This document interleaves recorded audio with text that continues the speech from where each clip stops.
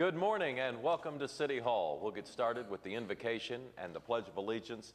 Rod Newman is the pastor at Oklahoma City University. He'll lead us in the invocation. Afterwards, I'll ask Councilwoman Sawyer if she'll lead us in the Pledge of Allegiance.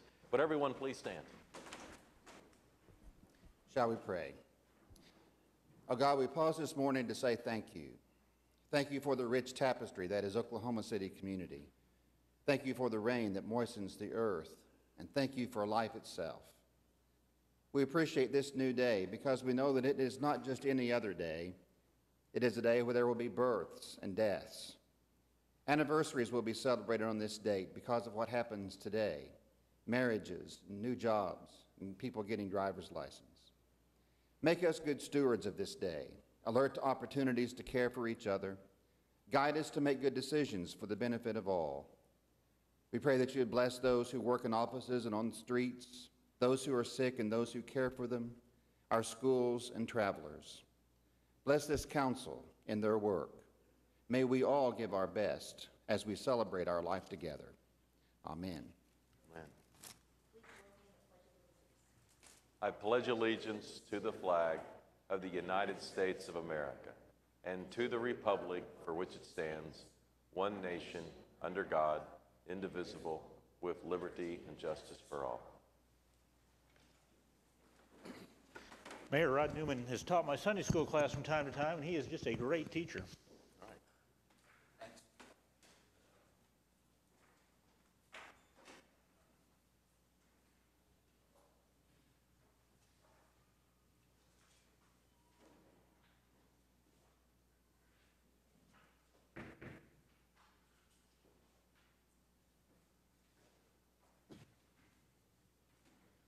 We have a number of family-owned businesses in Oklahoma City, but very few of them are celebrating their 100th anniversary this year. I'm going to ask Larry and Andy Schwab if they'll come forward. We have a proclamation for Schwab Meats as they start their second century of business in downtown Oklahoma City. Congratulations. We have a proclamation.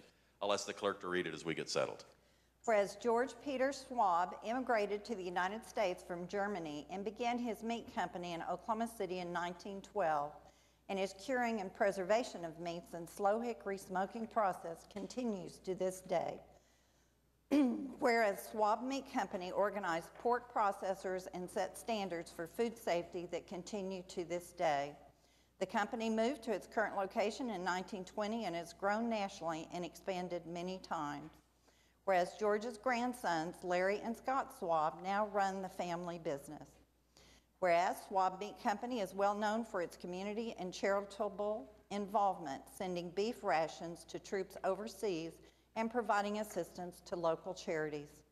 Whereas Larry Schwab, president of Schwab Meat Company, spearheaded a before and after school program to encourage walking and exercise that resulted in more than 4,000 Putnam City School District students participating in the 100-mile program. Whereas Schwab Meat Company has survived the Dust Bowl, the Great Depression, and 2 world wars, and emerged each time a stronger company with a greater commitment to Oklahoma.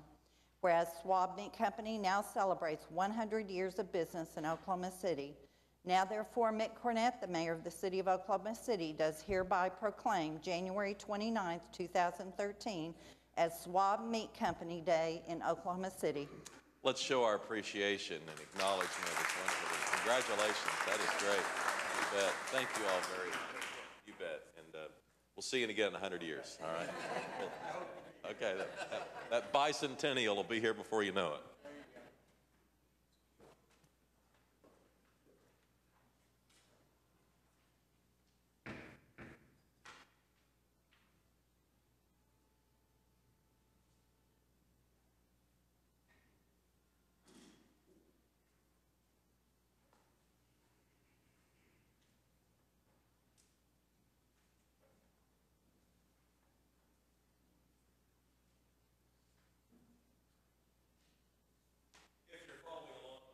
Agenda. We're on item 3. It's the office of mayor, and we're going to begin with a presentation from the Commissioner of Health and the Secretary of Health and Human Services for the state of Oklahoma, Dr. Terry Cline. Dr. Cline has been asked by the council and I to come in and give us an update on several health issues that affect people that live in Oklahoma City. Good morning.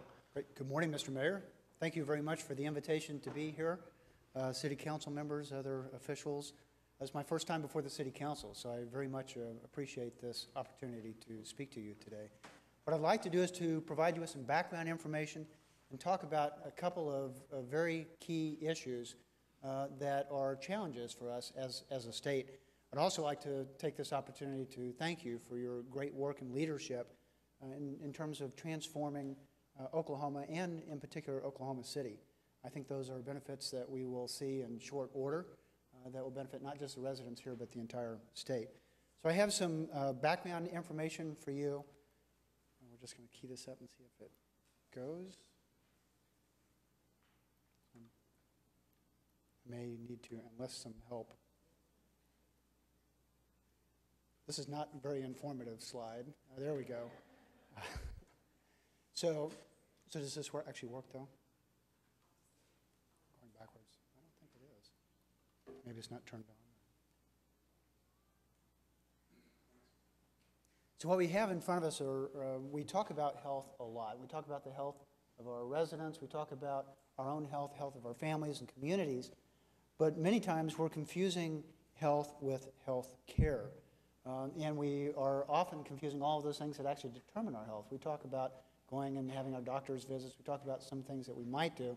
What this slide actually shows you are those primary determinants of health. These are the things that actually influence our health. And if you look at that, you can see the role of the city and the role of the city council represented in many different places there. I did a presentation just last week. The city manager was there, and he heard me say in front of a different audience how important water and sanitation is. Something that we take for granted, most of us, every single day. It's something that has a huge benefit on our overall health. If you've ever been without that, you recognize immediately how important that is. And if you look at unemployment, healthcare services, housing, work environment, all of these things influence our overall health. The next slide actually makes the point of telling us what proportion of these different types of activities have the greatest influence in terms of impacting our health. So we talked about all those determinants. And now if you look at, well, how much of that is attributable to which factors? This is a study that was done by the New England Journal of Medicine, and it's a good news, bad news presentation. The good news is that the majority of our health is actually impacted by what we do. It's what we do every single day. It makes sense when you think about that. What I do immediately when I get up in the morning, am I heading to the cigarette pack first thing as soon as I can crawl out of bed, sometimes not even crawling out of bed? What am I putting in my body in terms of nutrition? How physically active am I throughout the course of the day? Those are the things that have a huge impact. You see 40% of our health is actually impacted by what we do. That's kind of the good news part of the presentation. You don't have to wait for national health care reform. You don't have to wait for the state legislature, or for that matter, for the city council. All of us have a responsibility in doing that, and we can impact that. And where that gets more complicated is that sometimes the healthy choice is not the easy choice to make. And this is where I would like to take a moment to congratulate the city council. One of the things that you're doing is that you're making healthy choice the easy choice in many situations. When I'm talking with people about becoming more physically active, and I'll actually have a little bit of information on obesity, sometimes that's easier said than done.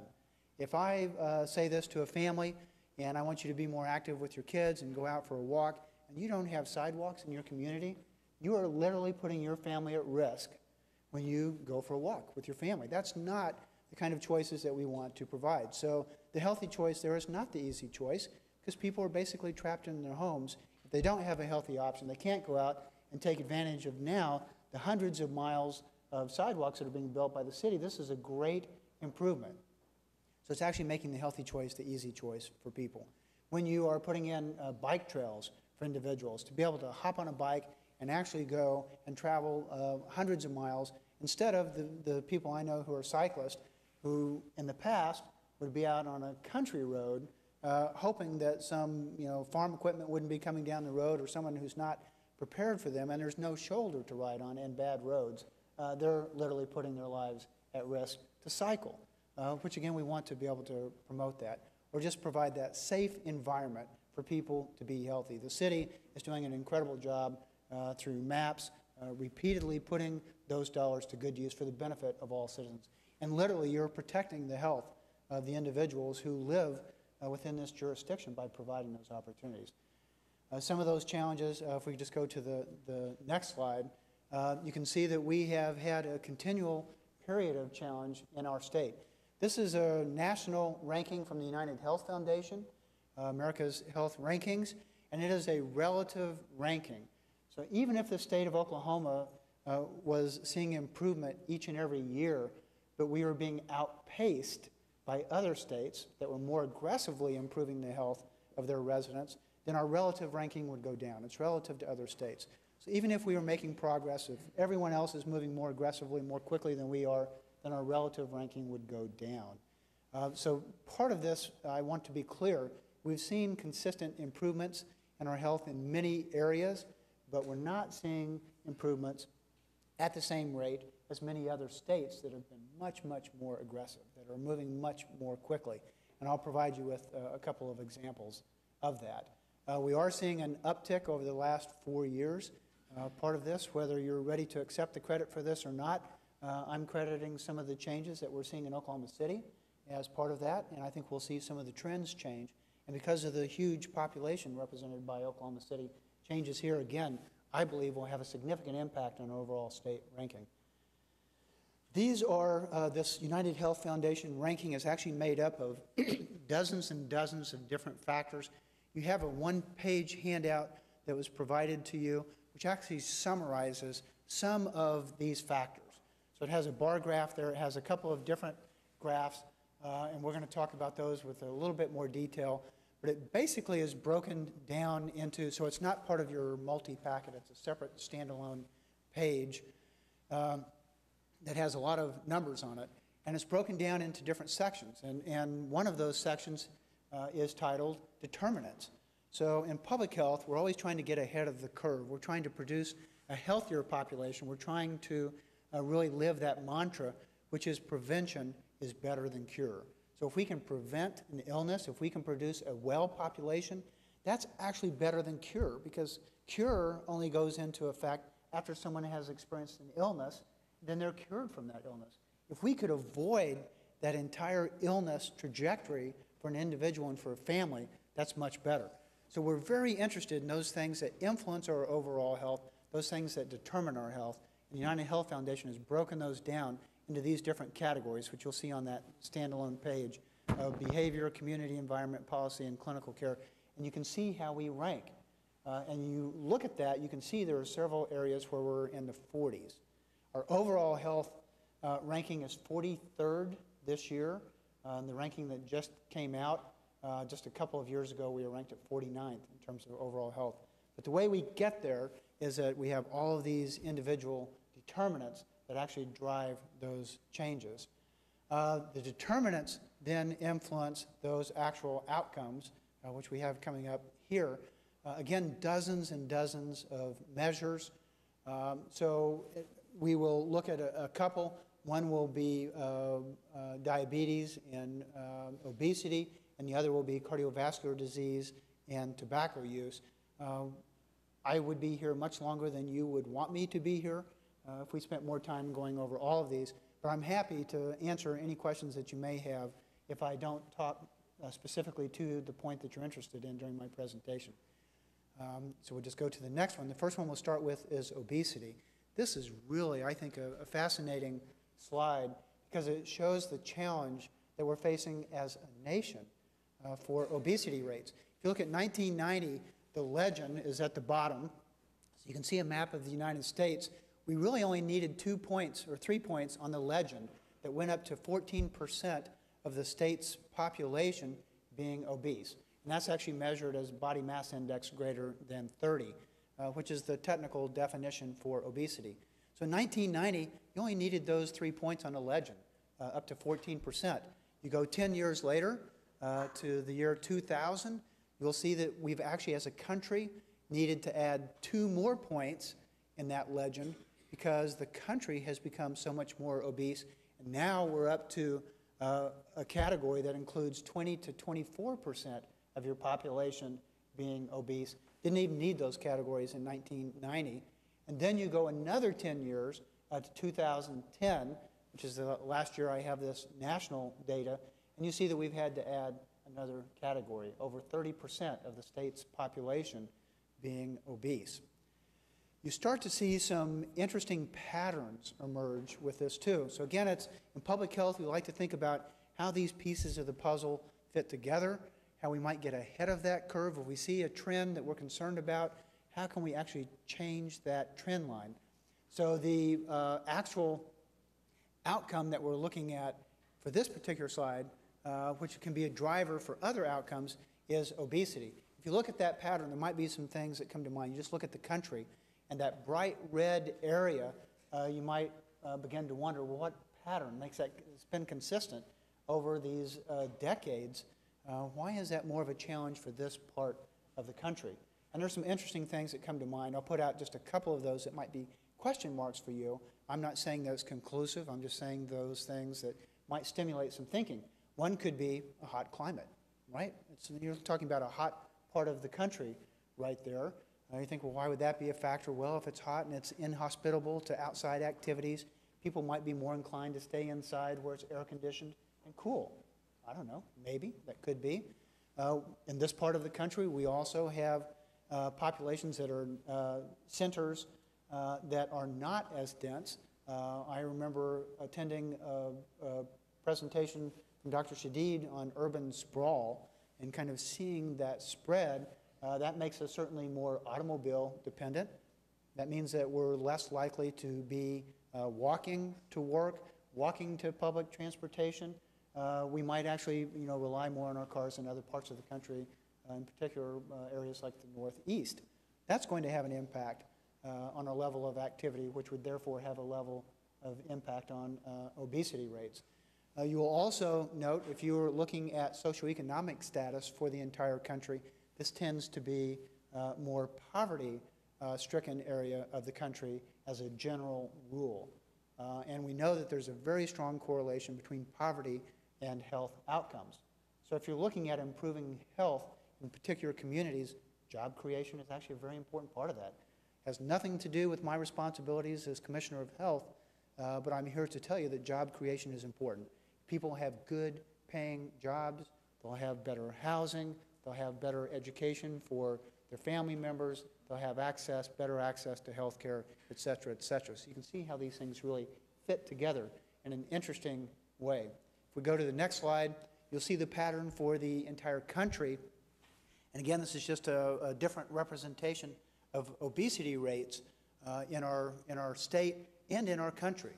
The bottom line, which is hard to tell the color from this, is actually the obesity rate for the country, and the top line in those later years is actually the obesity rate for the state of Oklahoma. You can see that we have paralleled the country in that increase for a good piece of time, but then in just a little over 2000, you can see a real divergence there where Oklahoma's obesity rate has climbed at a steeper rate than the rest of the country. And you'll see that for the country, it's starting to level off a little bit.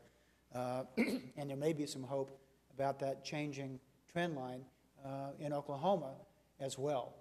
Oklahoma has had the single largest increase in obesity rates of any state in the last 10 years, at about an 18% increase.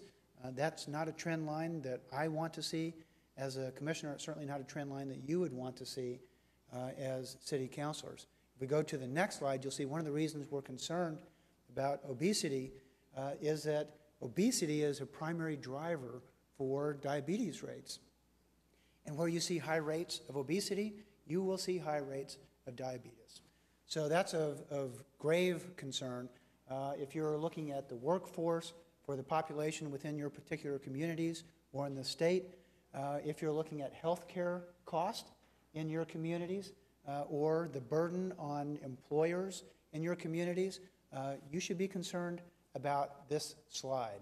I heard actually it was in a conversation with a school nurse who was telling me, and I used to be very cautious about naming the communities, and now I'm much less cautious. I just put it out there because it really applies to the whole state. This is a school nurse from Norman who we were just chatting about some of these things as we do in public health. She said, you know, actually we have over 40 kids in our public schools, another issue of concern for you, junior high and high school, who require management of their diabetes during the school day. So they need to have school nurse on board, on staff, to be able to help manage the diabetes for these kids in junior high and high school. And it is driven by obesity, which has become an epidemic. 5 years ago, she didn't see that. Maybe 5 kids, maybe a little bit more than that, but certainly not over 40. And that was new data for me. It was very alarming because I didn't see that. I don't have that trend data. I didn't see that anywhere. I know this trend data, but I wasn't seeing it at this rate for kids. So I began to ask about that. When I traveled to Lawton, I asked the school nurse there, what do you know? So she made a phone call. They had over 40 kids in the Lawton public schools. I was doing a presentation to Leadership Oklahoma. Somebody was texting during my presentation, which I'm glad to see you all don't text during presentations. And I thought, she's not paying attention to my presentation. But it turns out she's on the school board for Enid. So she was texting to get the answer to that question after my presentation. She said they have over 20 kids in the Enid public schools who require insulin diabetes management during the school day. So now resources that were being used for education are now being used for school nurses because you need to be able to manage that during the school day. So it does have an impact, and it'll have an impact on your budget too.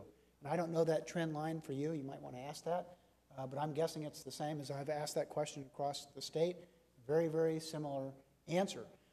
So when we look at our current healthcare system, which is burdened, underfunded, overburdened, and has too much demand right now, how is our healthcare system going to deal with this generation that did not have the same demands as this generation does in terms of healthcare? These kids will be managing a chronic disease for 30 or 40 years. And many of these kids are struggling to manage their weight, and they may well have difficulty managing that moving forward, which is part of the appropriate management for diabetes. And if it's not appropriately managed, these kids may suffer blindness, may suffer amputation of limbs, and potentially, ultimately, death. If they manage it well, they can be fully functioning, productive members of society. But I'm predicting that for many of these individuals, it's going to be a challenge.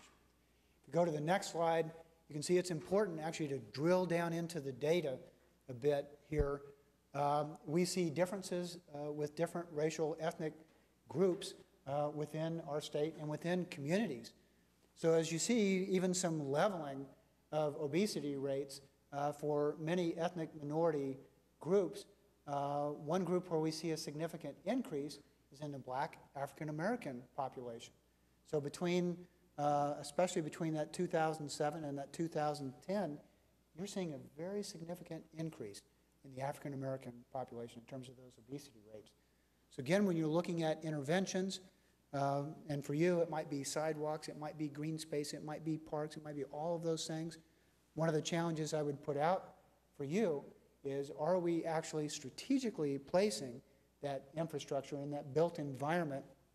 Are we making improvements in areas that will impact these groups that may be disproportionately impacted in terms of health outcomes?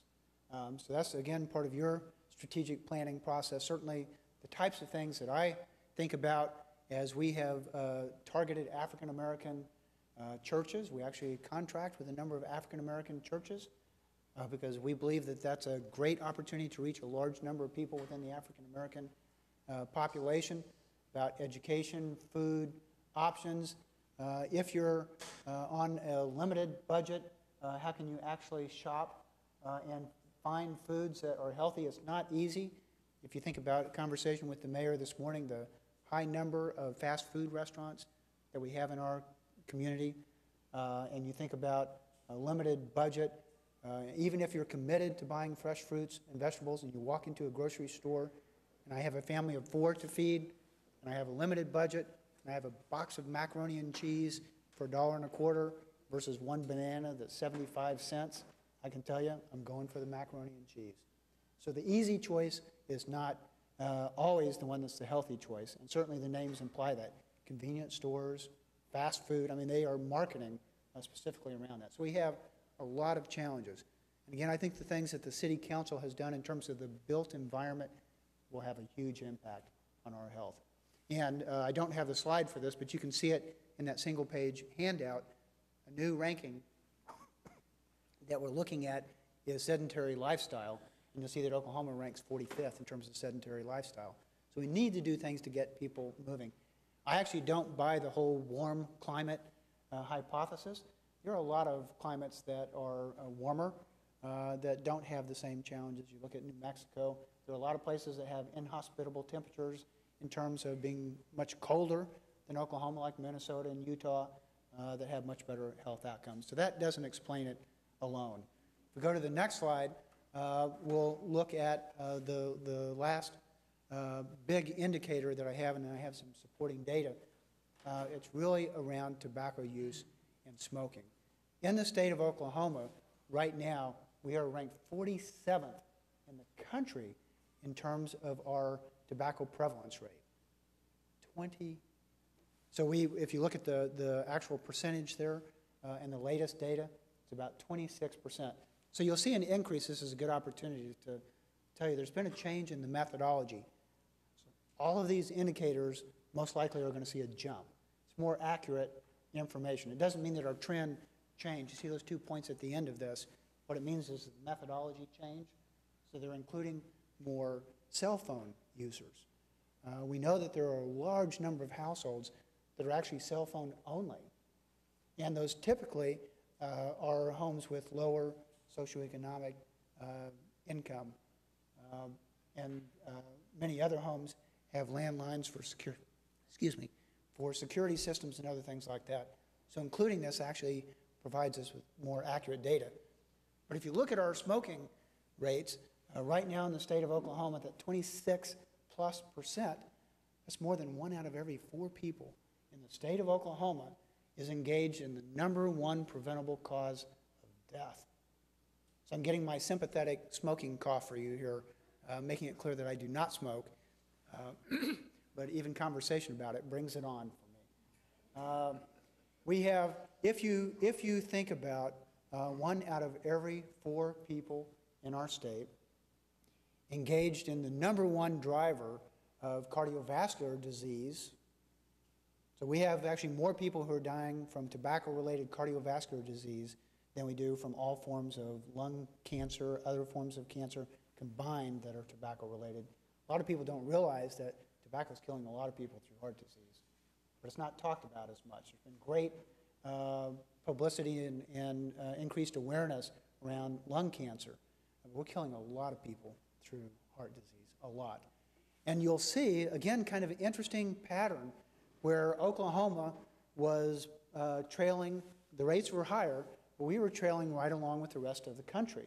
And if you kind of smooth out these lines a little bit, you'll see that Oklahoma really just kind of plateaued. It just leveled out, whereas the rest of the country saw a significant decrease in those tobacco rates. So that's what's really interesting. So we see a decline for the whole country. We want to see those rates go down. Again, it's the #1 killer, the #1 preventable cause of death in our communities. We want to do everything we can to bring those rates down. And many other states, obviously this is, again, you're looking at those relative rankings, the other states have been much, much more aggressive in attacking this killer and protecting their residents and protecting the health of their residents from this killer. And the result is those rates have gone down for the rest of the country, and in Oklahoma, they have not. If we go to the next slide, you'll actually see that there is a decrease. If you look at this, it's a little bit closer, kind of microcosm of that data. And if you were to smooth that line out, you would see that we have seen a statistically significant decrease over the last 10 years for tobacco. It's not, when you compare it to that earlier slide, it's not nearly as steep of a decline as we see in other states. And you'll see the rate of former smokers. So not only do we have fewer people who are starting, but we have more former smokers, people who actually quit. And for the first time in 2010, we saw these 2 lines cross. So that's really good news. So now we have more former smokers in the state of Oklahoma than we have current smokers. That's good news. I'm not all doom and gloom here so bright and early in the morning. There's actually good news in this. And that's actually, it's a huge issue because what it tells us is that we can drive these rates down. But it takes, remember all of those determinants, it takes behavioral change, it takes policy change, and it takes community change to really drive those down as aggressively as we would like to see. If we go to the next slide, we're obviously very concerned about the rate for kids because that's the predictor for the next generation. Again, we're seeing these rates come down. Can you imagine in 1999, 1 out of every 3 kids was smoking in high school? Unbelievable today. So the good news is we can impact that. We're bringing those rates down. But that makes for a very unhealthy population, a very unhealthy workforce, and a very unhealthy state when 1 out of 3 people is engaged in that. Now again, some of those structural changes that we've seen, one was, if you go to the next one, you'll see that the overall number of sales for tobacco have gone down in our state. We had a significant increase in the tobacco tax in the early 2000s. That we know is a primary driver in bringing down rates because people who have less discretionary income will not be spending that income on a product that's more expensive. And it does drive down those rates. And you saw that. One of the arguments against the increase in the tobacco tax was you will simply drive everyone to the smoke shops from the tribes, and you won't see an overall improvement in the state. This makes it very clear. This is tribal and non-tribal, so we're selling many fewer cigarettes today than we were 10 years ago. So that kind of counters that argument. Go to the next slide. You'll see some of the impact on this, and I'm going to talk a little bit about what we can do policy-wise around tobacco. This is the last kind of real data slide. This is looking at life expectancy. Again, my conversation with the mayor before this meeting, a lot of times people don't know what they don't know. This is the way it is in Oklahoma. It's hard to, unless you travel a lot, you don't really know, are we healthy or are we unhealthy? I mean, this is what I've grown up with. This is the environment that I'm surrounded by. Well, actually, if you look at that data and you do some comparisons with the rest of the country, one of those gold standard pieces of datum that we look at is life expectancy.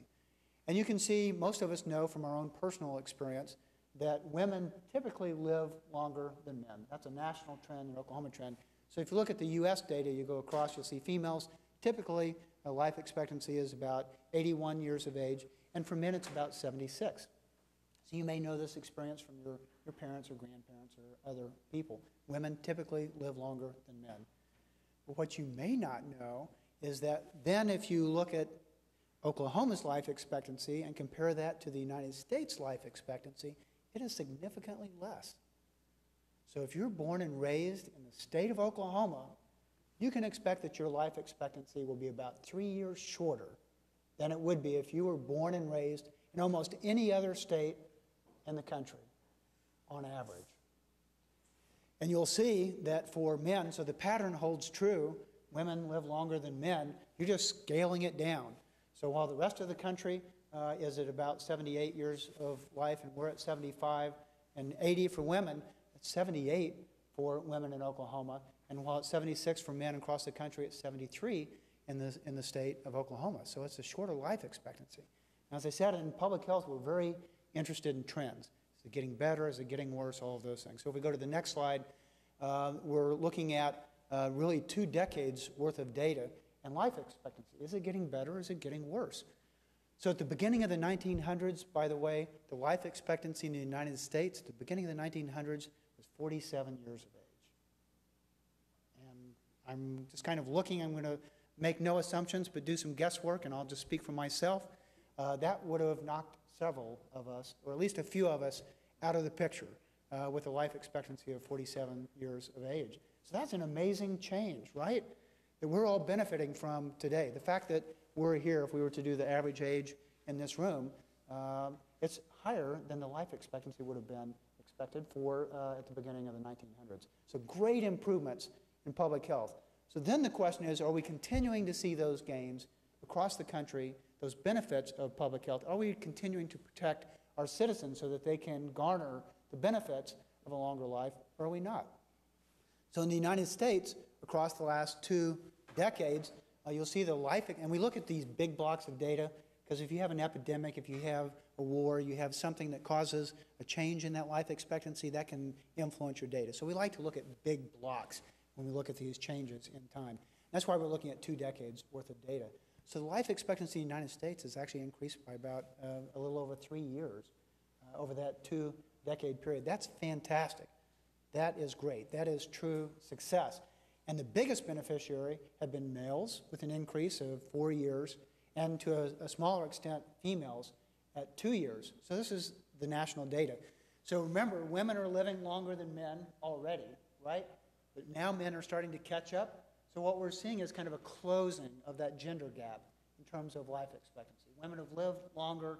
They're still seeing some gains, but it's not as steep as the gains that we're seeing from men across the country in terms of life expectancy. So we're closing that gap, the gender gap in terms of life expectancy. That's great for the country. So now let's take a look at Oklahoma. You've seen the data. So while the rest of the country was seeing a life expectancy increase of over 3 years, in Oklahoma, the life expectancy increase is 0.4 years. So what we know from that earlier slide is we're already behind, right? By 3 years overall, we're already behind the rest of the country. And as the country is seeing these gains, is Oklahoma keeping pace with the rest of the country? This slide would tell me no, or that we're not seeing the benefits of what we're doing today yet, but what we've done in the past has not produced those results. We have not protected our citizens in the way that many other communities have done. So 3 years for the country, 0.4 years for Oklahoma. We look at men, again, the pattern holds true. 4 years for the country, 1.2 years, a quarter of the same benefit almost that the rest of the country is seeing in terms of that lengthening of life expectancy. And then the shocker, the real shocker is that next piece of data. When you look at the improvement for women at 2.1 years, and for women in Oklahoma, a decrease in the life expectancy. So this information has been trended out for decades. And we have, as you heard at the beginning of the 1900s, we've seen improvement since that time. And again, a lot of it goes back to water and sanitation in the late 1800s, all of those things benefiting our population. We're beneficiaries of all of those decisions. We've seen that trend increase. For the first time in history, we're seeing a decline in life expectancy for one of these groups, and it's women in the state of Oklahoma. That is a wake-up call, because we've seen a significant trend line that has not only plateaued, it's not just become stagnant, it's actually declining. Will it continue to decline? I don't know. We'll have to stay tuned. 2009 is the last year that we have national data. This takes a long time from death certificates and other reports coming in to get that. So this is, in terms of national data, kind of hot off the press. But that's a very, very concerning trend line, because it does not bode well for the future. So some of the benefits that we've seen in terms of that decline for tobacco use, even though it's gradual, those benefits, I'll just tell you, have not been equally represented between males and females. Women are not quitting at the same rate as men, and we're not seeing the same declines for women that we're seeing for men. And there's been very specific targeting on the part of the tobacco industry toward women. You think about products like Virginia Slims. I mean, who are we targeting with that? You look at the advertising and many of the magazines that would carry that in the past, definitely targeting females. So if we go to the next slide, this is the very last data. It's one that is just has so much information included in that. It's the mortality rate for the entire country and for Oklahoma. So this is the rate of death per 100,000 people in your population. So the bottom block is the mortality rate for the country, and the top line is Oklahoma. The thing that's significant about this, I have to clarify, mortality rate, unless you're a public health person, may take some explanation, because everybody says, well, as far as I know, the mortality rate's 100%, right? I mean, every single one of us is going to go out. So that's true. But the mortality rate as we define that are the number of deaths per 100,000 people. So if you were to look at this group as the population of Oklahoma, and I told you that 2 people every year from this population will die then that would be the mortality rate. And then if you were to compare that to if I told you that 15 people out of this room are going to die every year, yikes, that's a much larger percentage of this population. So that would have more significance. It's a higher mortality rate. And that's exactly what we're looking at here, except the population is the entire state of Oklahoma, the number of people who die each year out of that kind of fixed population. So you want to see that rate go down, obviously. People living longer, and that's reflected, and the whole country's seen it. So again, the United States and Oklahoma, we were neck and neck right up until the early 90s. And then the rest of the country continued to see great progress and advancement. In Oklahoma, it didn't, all of a sudden see a spike. It's not that we had a volcano that erupted and, we had toxic environment and there was some huge change. There's nothing like that. What happened is we just didn't get better. We didn't push the envelope. We were not making the decisions as a society and as a community that would reflect those same kind of improvements that the rest of the country was making. And the majority of those types of decisions were policy decisions. You start to think about, well, would people in Oklahoma just all of a sudden decide, well, I'm not going to do this or I'm going to continue to do that? And the rest of the country, just on their own, people individually, were making different decisions? No, this is really about how policy drives the environment and how the environment helps individuals make healthier choices. Is the healthy choice the easy choice?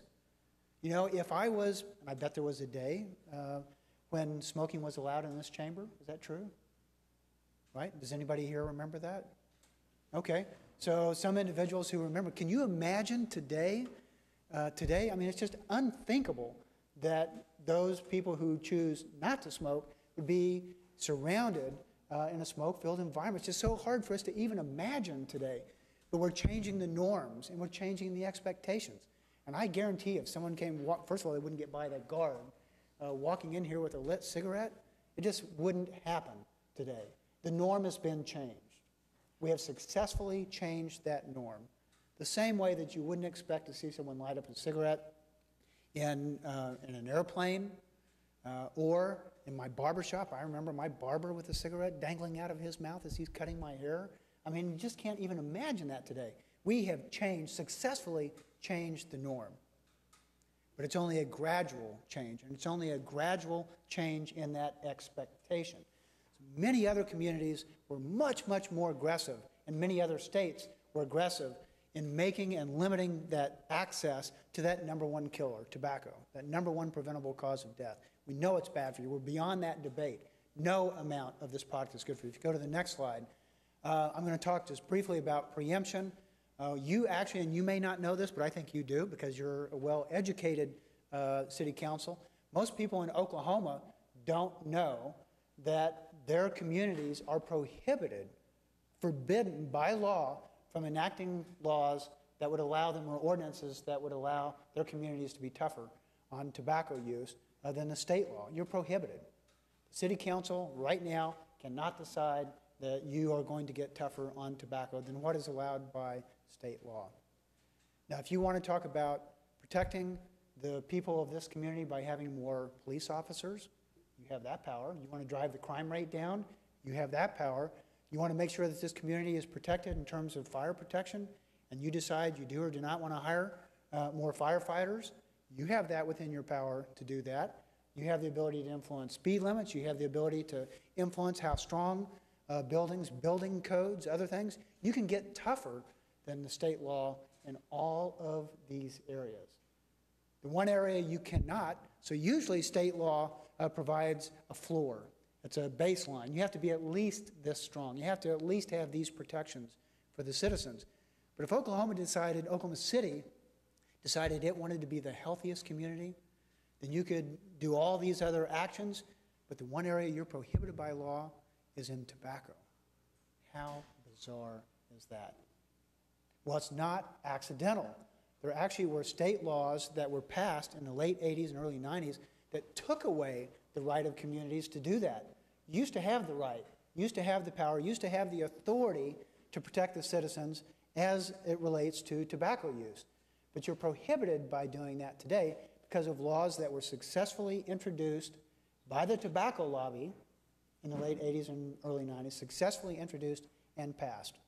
So that right, that authority was taken away and has not been returned to this date. So if you go to the next slide, say just a little bit about why it's important. No amount of smoke exposure is good for you, no amount.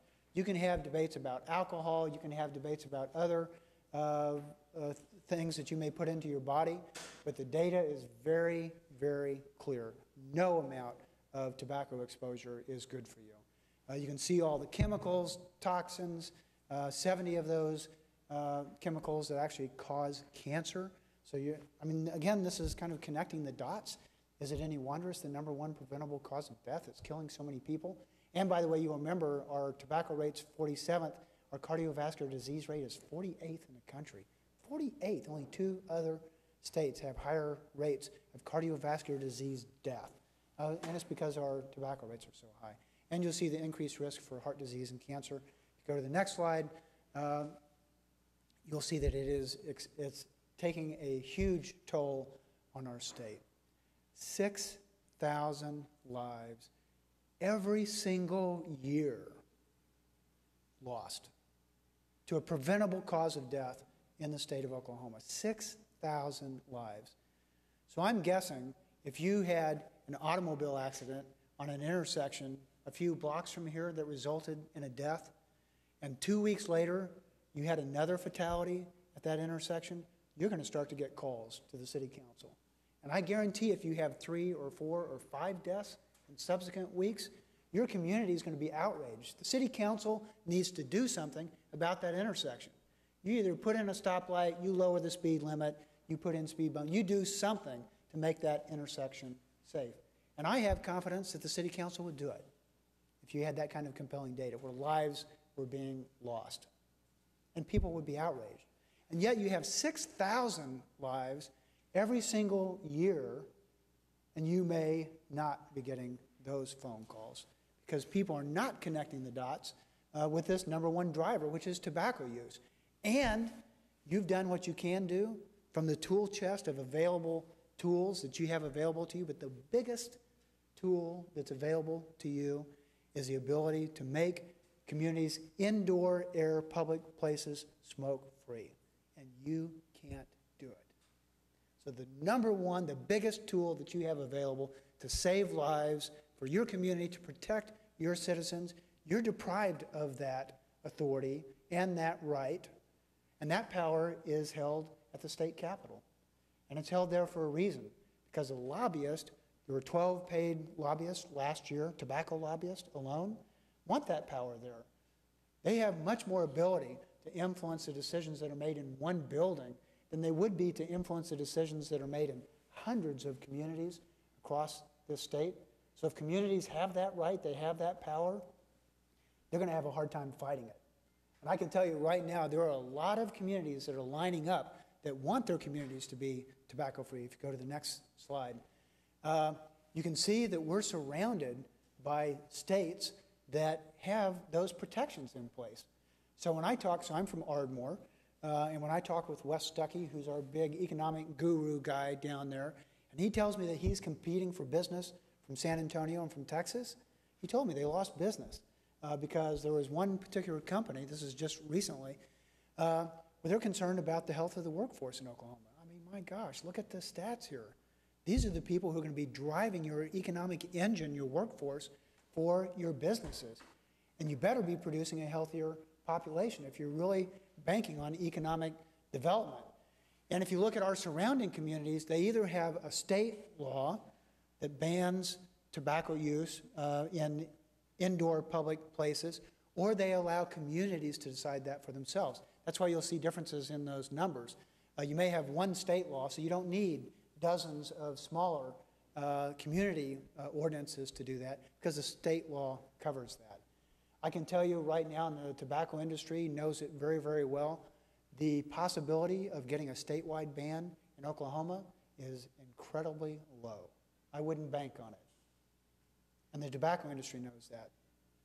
What the tobacco industry also knows, if that communities are allowed to have that authority, that many communities will pass those because you're closer to the issues. You know the impact on business.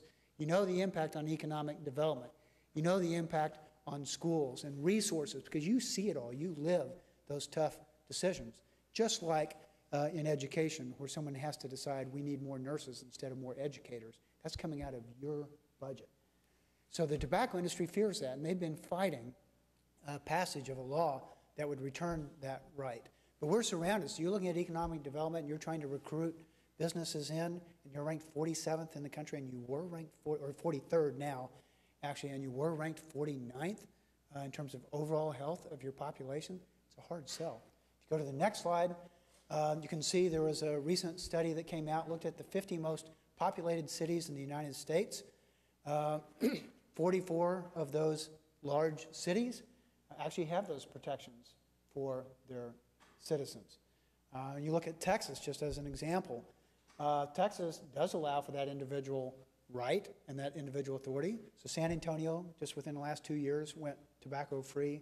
Dallas, Austin, Houston, all of those communities, they have those protections. As a matter of fact, you can see 44 of the 50 largest cities have that protection. Only 6 don't. And 2 of those are in Oklahoma, Oklahoma City and Tulsa. So if you go to the next slide, just kind of a visual map of that, you are surrounded by communities that have smoke-free ordinances firmly rooted in place. And I would say to you, when you're looking at economic development, this is your competition. The city manager in Seminole was telling me they started doing exit interviews for those businesses that they weren't capturing. You know, they're trying to recruit businesses in. So he started asking the questions of those businesses that they're losing. Not just why did you come here, but why did you choose not to come here? And health was the number 2 issue. Education was first. So education and health. So when a business knows that let's go to the next one. All the evidence tells us that this is going to be bad for you. Pueblo, Colorado actually passed a tobacco-free ordinance. They drove down the heart attack rate between 30 and 40%. Get this, between 30 and 40% because they passed a tobacco-free law. Surrounding communities controlling for all these variables did not reap the same benefit. I mean, it is pretty striking. So if you have within your power the ability to decrease the heart attack rate, the demands on the emergency rooms for all of your local hospitals by 40%, wouldn't you want to have the power and the ability to protect your citizens and to drive down those rates? Right now, you don't have that ability. Go to the next slide. You can see that the voters from the statewide polls that we've done, they actually understand this. And the majority of people are in support. This is what the tobacco industry knows, too. They don't want this going out. They don't want communities deciding this. Let's keep it in the hands of a few people that we can influence. Because you start to drive this down to the community level, and communities are going to make these decisions to go to tobacco-free. I mean, it's just so compelling. Go to the next slide. You actually have the ability to help with this. You have been a great influence. The City Council, just as a reminder, actually passed a resolution in support of that change in the law.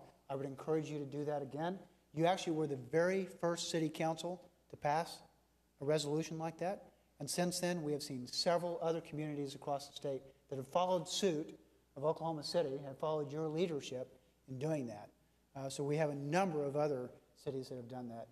I can tell you, I have heard conversation from some communities that said, you know what, we have too many people whose lives we're losing, we're going to do it. Take me to court. I'm not suggesting that you do that because the state health commissioner would never encourage you to break the law. But I have heard from communities who have said, we're stepping out there. The stakes are too high. And let's see who sues us for doing that. And I bet if you follow the money trail on that, it'll be an interesting trail to follow. City manager shaking his head. No, I don't think so. We're not going to go down that path. But it really does beg the question, if you had the power, which you do not have to this day, to save all of those lives within your community, large hundreds of those individuals are within your realm of responsibility. Are you doing everything within your power to save those lives? I would say Oklahoma City has been very courageous, has provided great leadership in pushing the envelope to this limit. So I would encourage you to be very active legislatively. The Oklahoma Municipal League has this as a top priority because they really believe that communities should have the right to decide. These city governments should have the right to decide this for themselves and then let communities decide it. Some communities may decide to do that and some may decide not to. But have faith in the power of decision-making at the local level. So we frequently hear rhetoric at the state capitol, I don't want the federal government telling us what to do. We think those decisions should be made closer to home. So feds, stay out of our business. How often have you heard that? But then when you apply that same principle on this issue, from the state to the local level, somehow that principle, that die-hard principle, kind of goes by the wayside. So I would encourage you to be very, very active with your legislative body, not just for your community, but if you have any of those opportunities for discussion with other leaders in other communities. The stakes are incredibly high for this, and until we have the ability for communities, I have faith in communities to make the decision that's right, to protect those residents within your jurisdiction. And until you have that authority, we'll see that mortality rate that just kind of flatlined, it stayed level right there. We will be refused those benefits for our residents. So if we go to the next slide, and we're actually done, there are some resources, and then time for questions is the very last slide. The State Department of Health, and you also have the Oklahoma City County Health Department, which is an autonomous body from the State Health Department. We are resources for you, so if we can be helpful to you in any way, please let us know. You're being held up right now as the example, not just within the state, but nationally, in terms of that built environment. The one area that holds us back is tobacco and tobacco use. Actually, the Daily Beast, which is a kind of super blog site that's managed by the owner of Newsweek, year before last, put out a huge blog about Tulsa. Said Tulsa is the smokiest city in the United States. When we do everything that we can to improve the image of our state and our communities, as I believe Oklahoma City is being very successful in doing that, we're still combating this image around tobacco use in our state, which is holding us back from really reaching our true potential. So with that, Mr. Mayor, members of the council, I will conclude my comments. Thank you very much for the opportunity to be here. Dr. Cline, you know, there were efforts made a year ago to try and get municipalities to have opportunities to limit smoking. It failed. Yes. What has changed in the last year? Should we be more optimistic or more pessimistic? What do you think? So again, public health, very interesting in trend, so we'll trend out our progress on this particular bill. 2 years ago, this bill was, 3 years ago, was introduced, couldn't even get a hearing. So that means no debate. That means that the leadership would not allow this bill to even be debated. So they know the same data, you know, killing 6,000 people, 4,000 youth addicted every year, and you won't even allow it to be debated. So last year, for the first time, we actually got it out of the House committee and out of the House, off the House floor. First time. It really was a huge move. Made it over to the Senate, made it to the Health and Human Services Committee in the Senate, where the chairman would not allow it to be heard. So it wasn't debated on the Senate. So it died a death there. We're hoping that it will be assigned to a different committee this year, one where you would hope that Health and Human Services would be a good place for that, but it wasn't. And the chairman actually is from Tulsa. Tulsa has been vocal about some of their opposition to clean indoor air ordinances and laws in part. So again, I just say things I shouldn't say, but I'm going to say them. In the past, there had been a very large corporation that owned a convenience store chain that was located, headquartered in Tulsa. It has over 500 stores. And that group had actively fought this bill every single year. Tobacco sales represent a very large proportion of profits for convenience stores. So again, you do the math. And you're really waging wages against the health of your citizenry. This last year, the owner of that convenience store said, I'm going to be neutral on the bill this year. I'm not going to fight it. I'm not going to support it, but I won't fight it. And they actually have their own paid lobbyist and said, we won't fight it. So I'm hopeful that they'll take that same stance this year, that large business will not be fighting this. It's held us back. They've been incredibly successful at killing that bill in the past. And I think part of the reason we saw some movement is that company said we'll be neutral. So I'm hopeful they'll be neutral this year. I'm hopeful it'll be assigned to a different committee. And that because many communities are speaking out very, very loudly, that it'll be difficult for your state legislators not to strongly advocate for that change. So when a city council comes out, that carries a lot of weight. And that says the will of this community is that we want to have that decision made here. And that carries weight. So I would encourage you to take that path again, to join with the Municipal League and others in carrying that voice out. So I am hopeful because it's made it an additional step every year.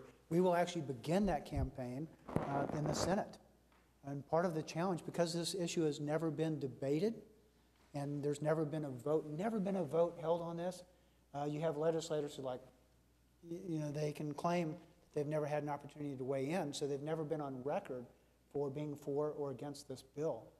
If I was a legislator, I would not want to be on record for being against a bill that allowed local communities to make decisions for themselves about something as important as this. And I don't think that communities, that those individual legislators would want to be on record against that. And so far, they've dodged that bullet because it hasn't been heard. So that's the change that we're looking at. Terry, can I ask another question that's somewhat off that subject matter? But the indicator that we are worst in this ranking number is the number of primary care physicians. Yes, and we rank 49th currently. Our value is 80, and the best state is 194. Right. What are we doing? So this is, and this is, a little bit outside my sole responsibility. So we rank 49th in terms of the number of primary care physicians per 100,000 people in the population. We have consistently ranked 49th for several years. There was actually appropriations granted last year, $3 million from the legislature that will go primarily to rural hospitals. So you look at the number of primary care physicians, you say, well, we're 49th in the country. The thing that makes that even worse is that there's a huge concentration of those primary care physicians in our large urban areas. That means that, so you're bad for the whole state, then you concentrate people primarily in Oklahoma City and Tulsa. Those rural areas have very few primary care physicians. So the strategy was to fund some residency programs, additional residency programs in rural areas.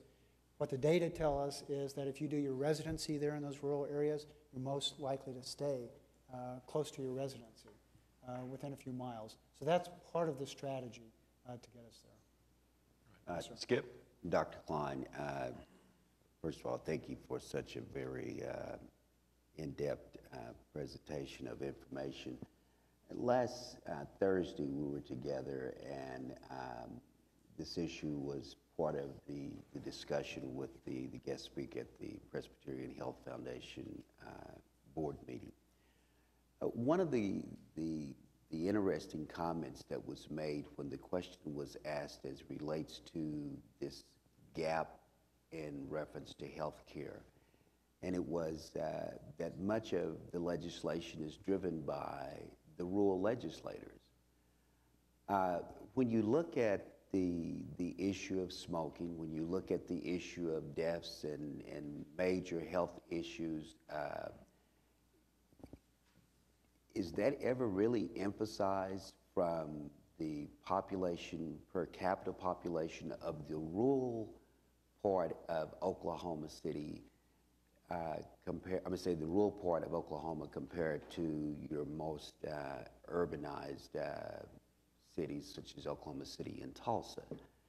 It would just seem that if there was more information about the fact that people in the rural America and in rural Oklahoma are dying at a more devastating rate than those in the urban areas, there would be some legislation that would would bring about some change. I think for tobacco, you might be surprised at some of those communities that have been very aggressive. So you have, just as one example, Tahlequah, which did pass an ordinance which makes all parks tobacco-free. I know there's been some debate about authority to do that in Oklahoma City. And there are several other small communities that are being there. So again, they're bumping right up against that line, and they have passed ordinances. These green spaces where families congregate will be tobacco-free.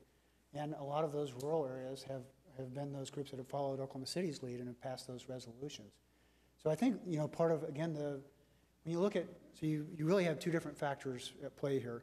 When you look at population health for the entire state, obviously your population density is in Oklahoma City and Tulsa. So you have huge ability, the decisions that you make will have huge ability to influence the health of the entire state. When you look at representation at the state capitol, then you're kind of at a disproportionate disadvantage in terms of the number of population that you really have and all those other legislators who may have different demographics that may unite them on some other issues. It just so happens that tobacco is not one of those where we're seeing a difference in the urban area and the rural area. Again, a reason I think the tobacco lobbyists are fearful. They know that you're going to get those decisions made at that local level. And the strategy, as kind of going back to the mayor's comment about what's different, we actually did the roll count, as you typically do before a bill, and we knew that we had the votes on the House to get that off the House floor. We believe that we actually had the votes for the Senate floor, but what we couldn't control, so if it actually went to a vote of the entire Senate, I believe the Senate would have passed that bill. But again, as you know, a great lobbyist strategy, and I'm not saying it's exactly what they've done in this situation, but it only takes one person in a key legislative position to kill a bill and not allow it to be heard, and that's exactly what happened in this. One person made the decision, it's not going to be heard, and it died. I believe it would have passed on the Senate this last year. My second question, you made a statement when you were talking about the issue of diabetes and obesity and young people.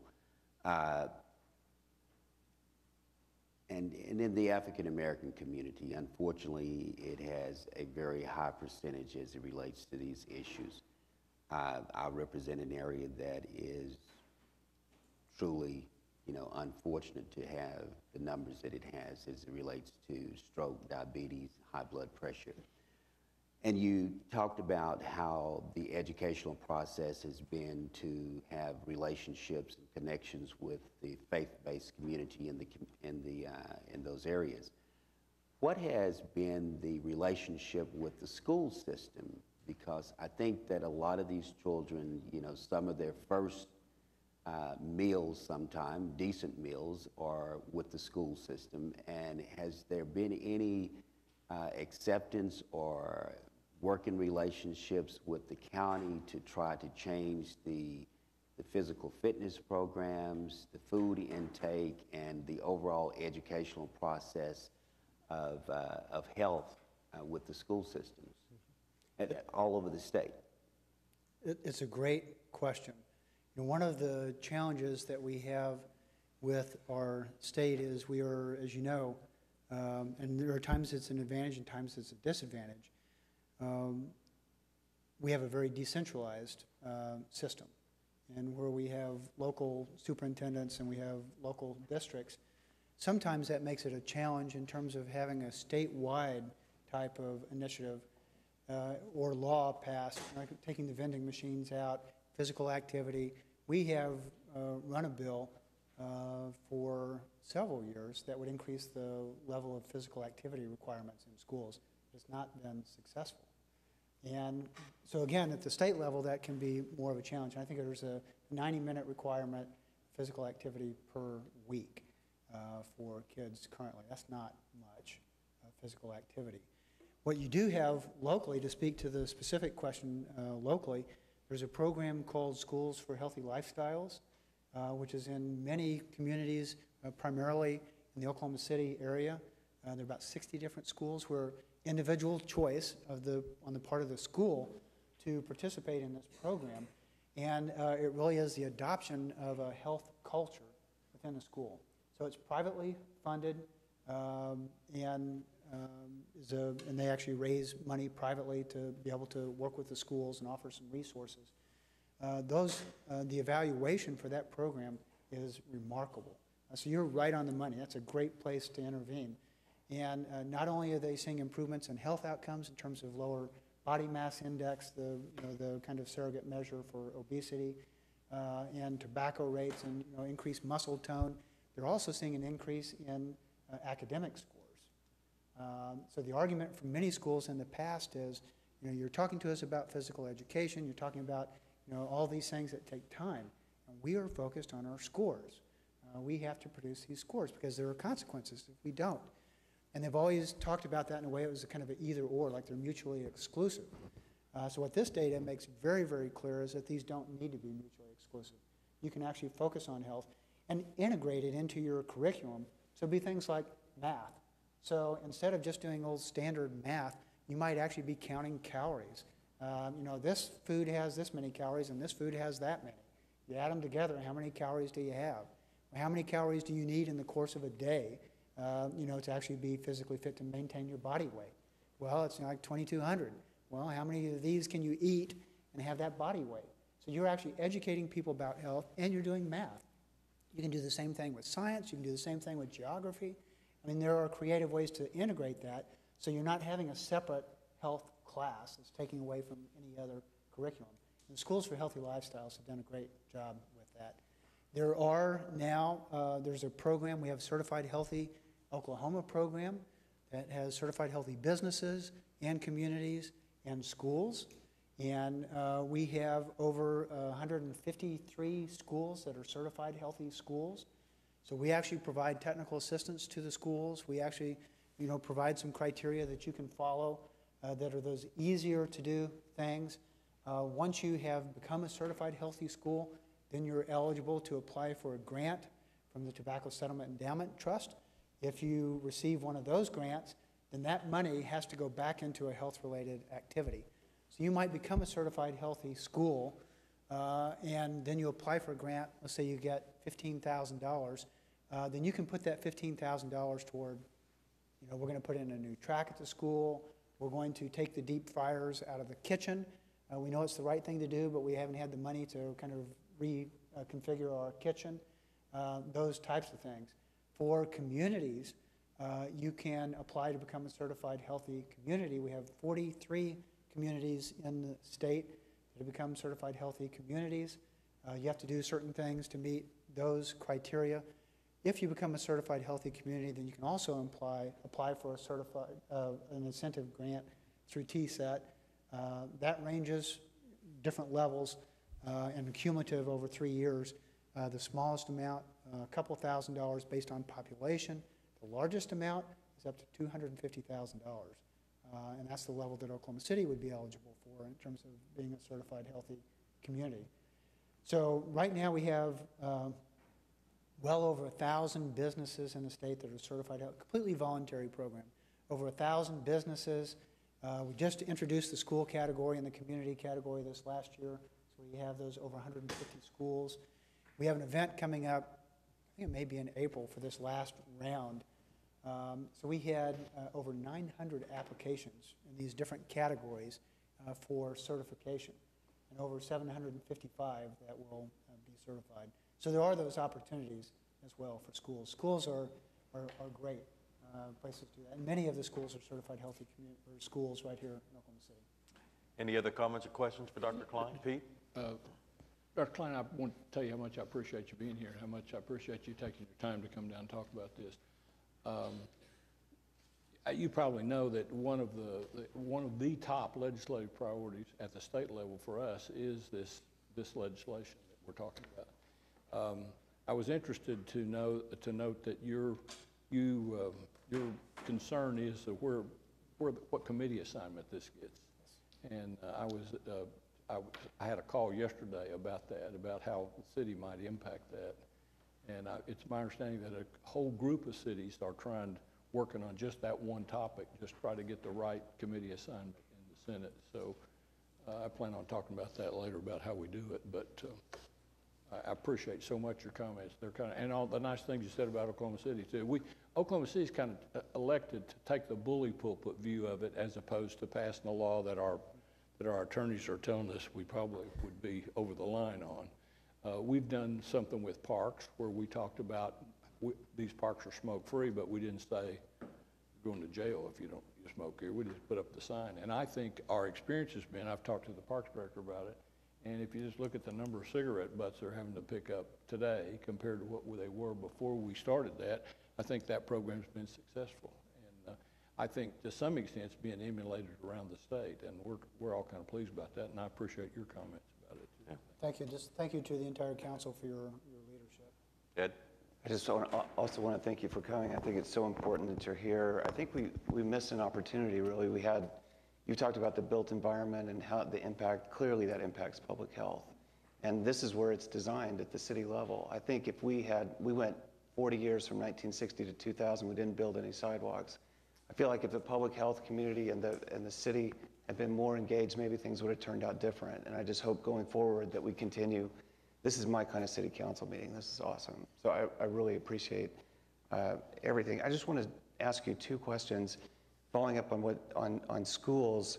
There's a couple of bills this year, one by Richard Morissette on identifying and educating kids at risk of poor nutrition, and one by Anastasia Pittman for a health education for middle schools act.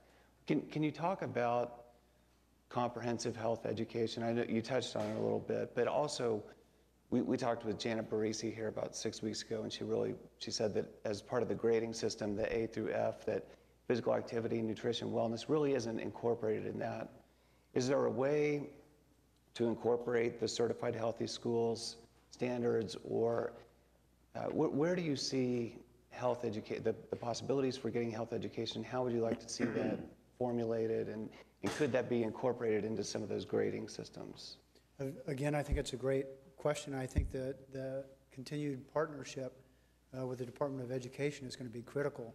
The bills that we have introduced in the past have not been successful in doing that to the same extent. And you may be familiar with the Fit Kids Coalition, which has worked very, very aggressively around vending machines and physical activity in schools, and did see some success over time, but it was a multi-year approach. It really, just as we're experiencing with tobacco too, a multi-year approach.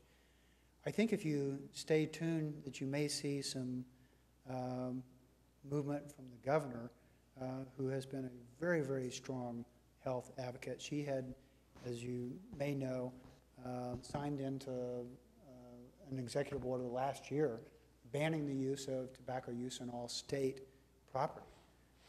So she's kind of a parallel to you. She said, I'm going to do what I can do. I have limitations within the law, but I can do an executive order that will ban it on all state property. I think you'll see some movement. She's been very engaged in our Shape Your Future campaign and helped launch that Shape Your Future campaign. So you'll see some movement there. And I would take that as a very encouraging sign about the amount of attention that we'll have to this issue with the schools. Can I ask one final question, and that's on poverty? As I read through the public health literature, it seems to me that public health is at least as strong a determinant as smoking. I mean, poverty is at least as strong a determinant as smoking. In Oklahoma City, we have about 17% of our population living in poverty. So 600,000 people, roughly 1 out of 6 people, 100,000 people in the Oklahoma City borders living in poverty. If you look at the city counties, this is the different colors represents wellness scores.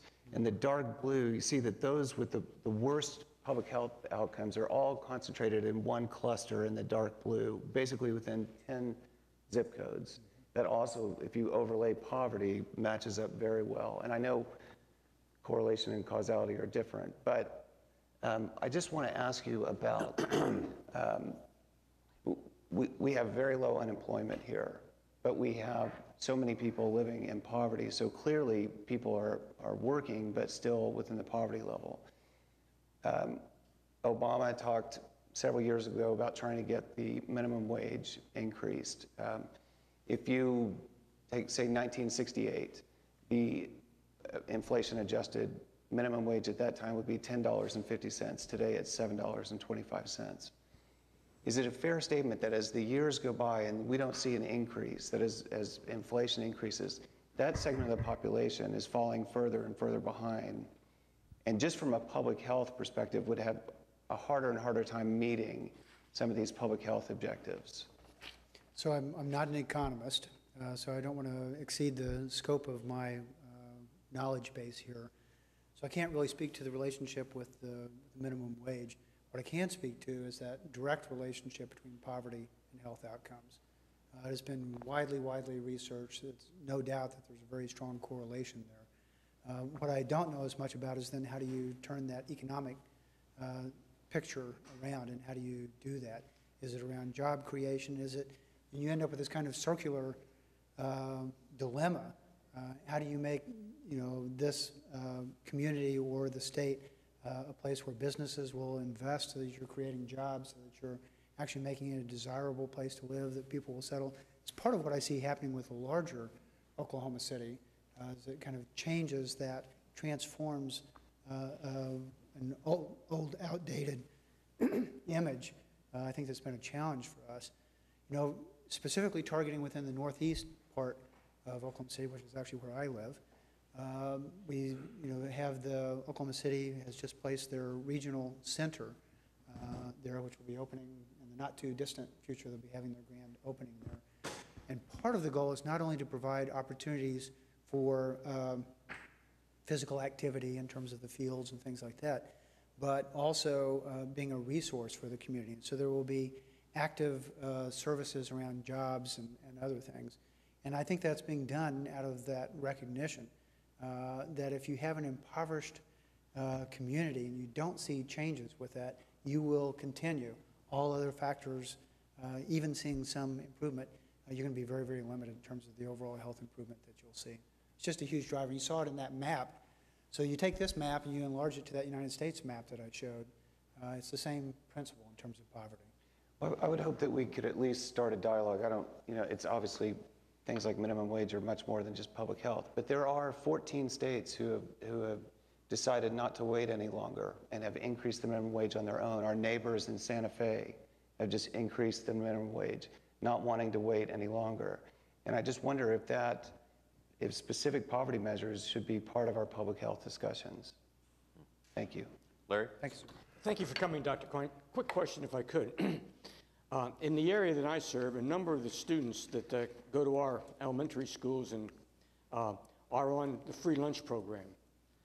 The food that they're served there during their free lunches and their free breakfast, does the state health department, do you all look at that to see if that's meets kind of the caloric intent, the good health intent to fight obesity? The food program that you have in the schools is actually a federal program through the USDA. So that is not administered by the state at all. That's a federal program. And actually there were guidelines that were changed just this last year that are going into effect this year to increase the number of fruits and vegetables that are provided as part of that. So you have flexibility. So again, this is back to there are certain minimum requirements that you must meet if you participate in that program as a federal program. Then schools have the ability to tailor that. Many schools, we have been our own worst enemy. So you walk in a lot of schools, we're contracting out those services, and literally you had this fast food line here, you had in your school. So you might have a Pizza Hut line here and a Taco Bell line here and some other line there. So schools for healthy lifestyles have really grabbed hold of that and recognize that we need to make sure we're providing that as an opportunity. But we do not have authority over that particular program in the schools. That's a federal program, USDA. And then along the same line, in working, I've put some hours in working in a food pantry, and you used the term macaroni and cheese. I can remember handing out a number of boxes of macaroni and cheese to people who needed food, but what I got from you was that could be a self-fulfilling prophecy of promoting obesity in the people that are eating that. Did I take that wrong, or is that a correct assumption? Well, if the choice is between macaroni and cheese and you can provide fresh fruits and vegetables, I would opt for the fresh fruits and vegetables. You end up with a lot of management challenges, of course, right? That macaroni and cheese can sit on the shelf for ever how long it can sit there. And the fresh fruits and vegetables, the volunteer work that I've done with food pantries, it's a challenge having perishable items there. So that becomes the same challenge for the stores, for the convenience stores, and everyone else. If you had that as an option, that would be fantastic. And actually, you've reminded me. So we do have, there is a program we're trying to support, a farm-to-school program, which is helping to bring fresh fruits and vegetables from local producers directly into the schools. Might be that you could do something like that with your pantry as well, to actually have an arrangement with a local producer. Say, we will, during the growing season, you bring those here, we'll make sure they get distributed out to you or to other people, some sort of partnership like that. All right. Dr. Cline, thank you very much for coming. Thank you very much, sir. Thank you, everybody. Appreciate your Thanks. work. We're on item 3B of the council agenda. The next item is the appointment of Jim Roth to the Oklahoma City Economic Development Trust. Is there a motion? Second. Cast your votes. Passed unanimously. On to item 4, it's the Journal of Council Proceedings. Item 4A is to receive the Journal of Council Proceedings for January 22nd, and item 4B is to approve the Journal of Council Proceedings for January 15th. Comments or questions on the journal? All right, cast your votes. Passed unanimously. And item 5 is uncontested continuances. Mayor, just a couple this morning. In addition to the one listed on your docket for item 8A, and I've misplaced them. They are on page 10 under item 8G1. Under 8G1, item B, 2120, Glen Ellen. We ask that that be stricken. The owner has secured. Item C, 3129 Pioneer Avenue. We ask that that be stricken. The owner has secured. And finally, item J, 2341 Northwest 33rd Street. We ask that that be stricken. Again, the owner has secured. All right, any other requests for uncontested continuances? We'll recess the council meeting, convene as the Oklahoma City Municipal Facilities Authority. 4 items. Any comments or questions on the MFA?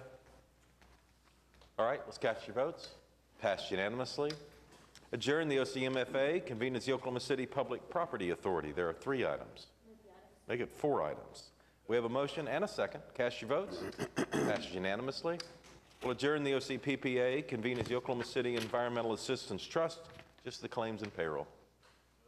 Second. Cast your votes. It passed unanimously.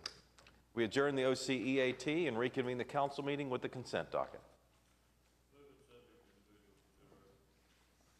All right, we have a motion and a second. Are there any individual considerations? Mayor, I had 2 quick things, 6H7 and 6X. Q and R, please.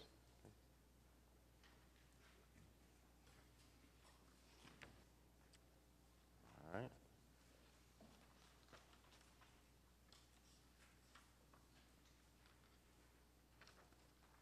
Meg, you want to get started with item H? Thank you, Mayor. This is actually an item that's being introduced today, and it's being set for final hearing on February 19th, but I'm not going to be here on February 19th, so I wanted to mention it today. And this is a special permit issued for the YWCA's domestic violence shelter.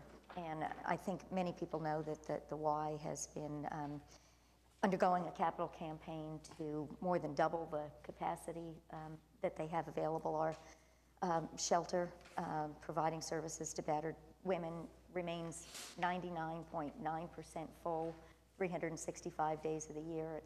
It's actually the only certified shelter in the county, and this will provide a tremendous opportunity to serve many more people. I think Chief City has told us that the police receive about 120 domestic violence calls a week, which is an extremely high number. And so I really want to just bring attention to the work that Jan Perry and her staff and her board are doing to address this issue in the community. All right.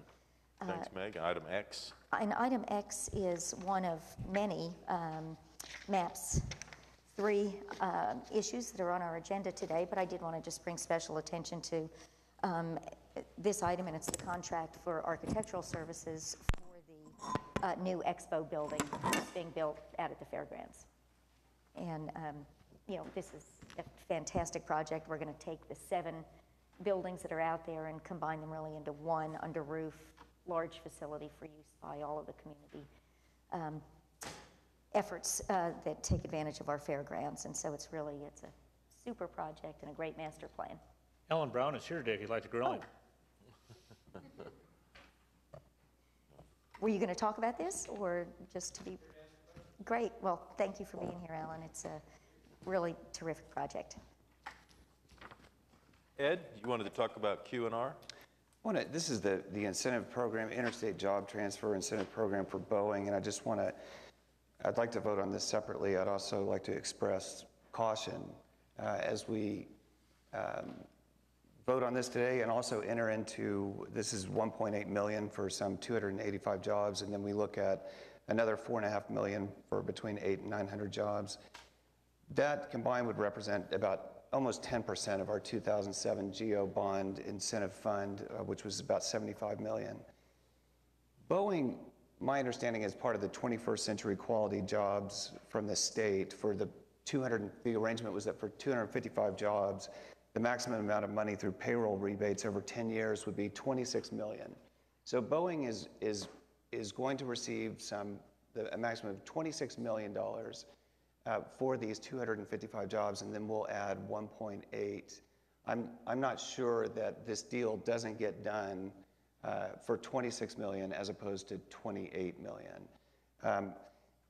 This is part of the Boeing business model. It was profitable every year for a decade between 2002 and 2011, and despite being profitable every single year, paid a net by deferring income, by parking a lot of money offshore, paid a net tax of negative 6.5% on all the business that Boeing does over a decade, negative 6.5%. So it's different than a zero-sum game, as some people argue.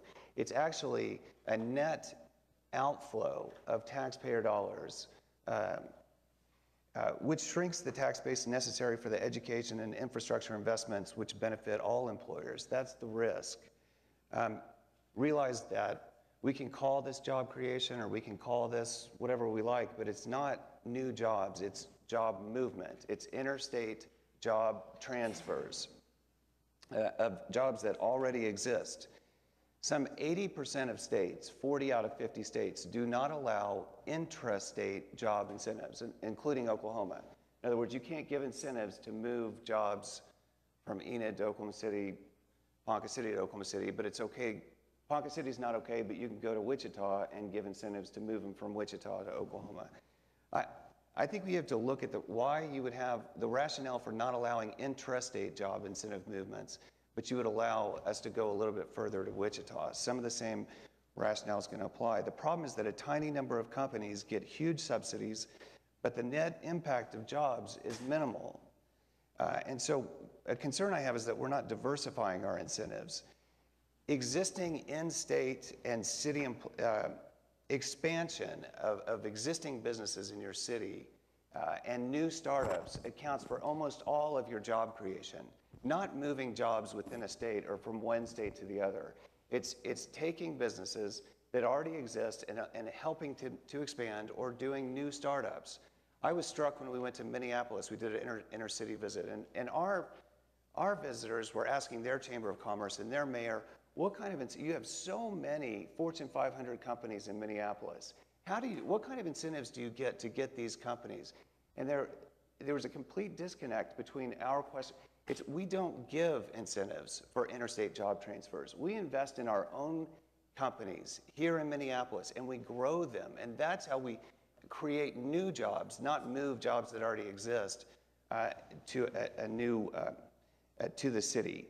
So that's my concern. Pat Ryan, who unfortunately is not here, he talked about, I believe during MAPS 3, and he's talked about an incubator program. Imagine $75 million of this GEO bond going towards a business incubator program. How many jobs would that create?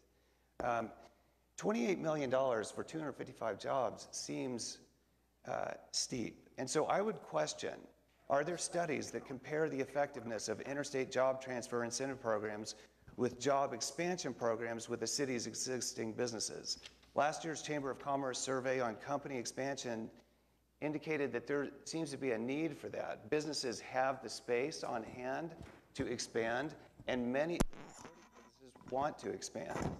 I guess the final question would be, let's say that Oklahoma City does decide to engage in this, and it's not just the $26 million from the state, but we want to give local incentives also. Because we're going to get these jobs that are within Oklahoma City. But being only one of 2 states that is only able to derive our general fund from sales tax, income tax that's generated by these jobs doesn't come to us, property tax, it's sales tax. So I guess the question would be, where do these new employees that are working at Boeing, where do they live? Do they live in Oklahoma City? Or what percentage live in Edmond, Midwest City, Moore, Norman?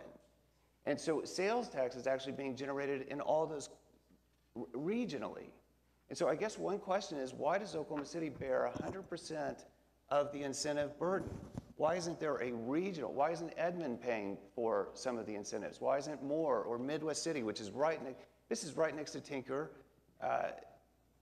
Why do those other municipalities not, why isn't there regional participation?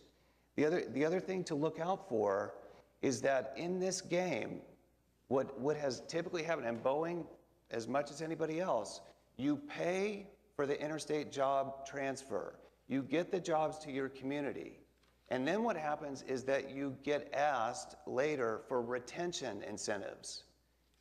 Wichita gave lots of incentives for those jobs, and now they're leaving.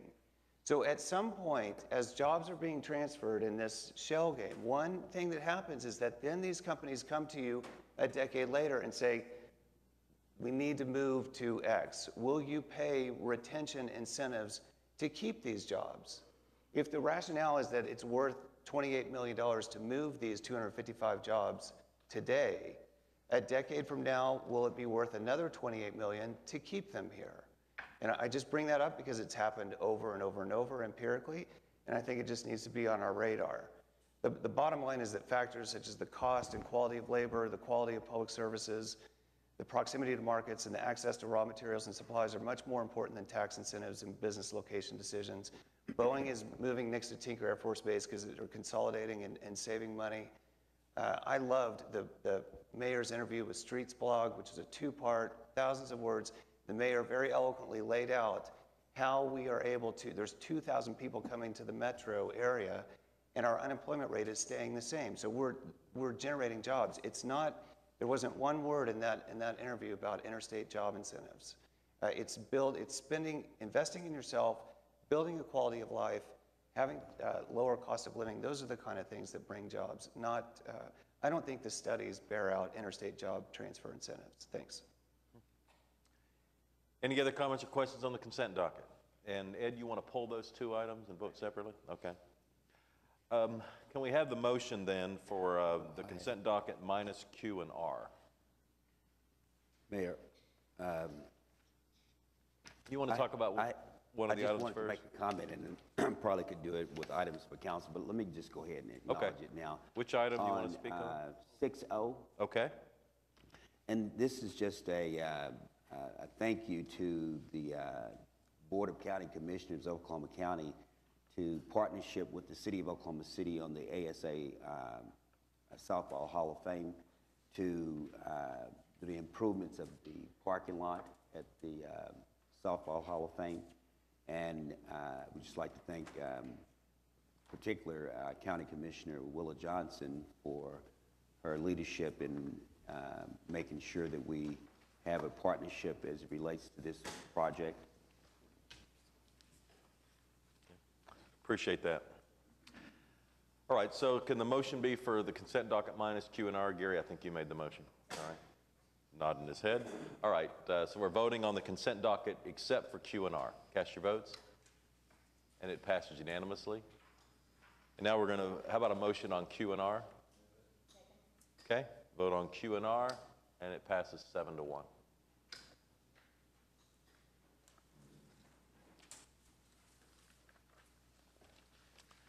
On to the concurrence docket, there are 2 items. we have a second? All right. Comments or questions on the concurrence? All right, cast your votes. Passed unanimously. Now we're on to item 8. These are items that require a separate vote. First item, 8A, has already been deferred until February 19th. Item 8B has to do with the city's retirement systems, comes from our personnel department.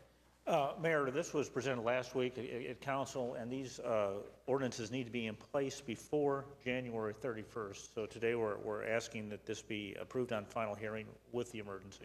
Okay. All right, comments or questions on item 8B? All right, cast your votes. Passed unanimously. And a second? Cast your votes on the emergency. Passes 8-0. Item 8C changes some of the operations for our model airplane facilities out at Lake Draper. We have one person that has signed up to speak. John Bart?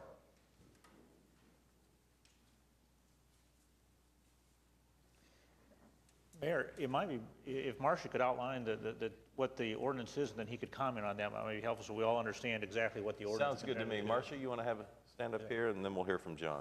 Good morning, Mayor and Council.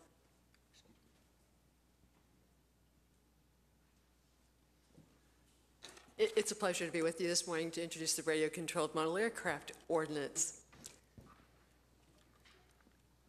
Debbie, I'm not advancing. If you'd help me, please. Thank you. The Baxter Flying Field is land leased on the Lake Draper West Elm Creek Reservation at roughly southeast 119th Street and West Lake Stanley Draper Drive. The club's been in operation, the Baxter Flying Club, for 30 years. This ordinance amendment, again, please. We need to let you know that the club's making a lot of improvements at the facility. Next slide, please. And finally, that the ordinance specifically designates this area for the use as a flying field, that it creates fees, permit fees for use at the field, annual fees of $50 a year for adults and $25 a year for youth, for example. It creates regulations for operation based on the Academy of Modern Aeronautics, the Academy of Model Aeronautics standards. We present the ordinance today. We propose it for consideration at a public hearing on the 2nd of February and for possible adoption on the 19th of February.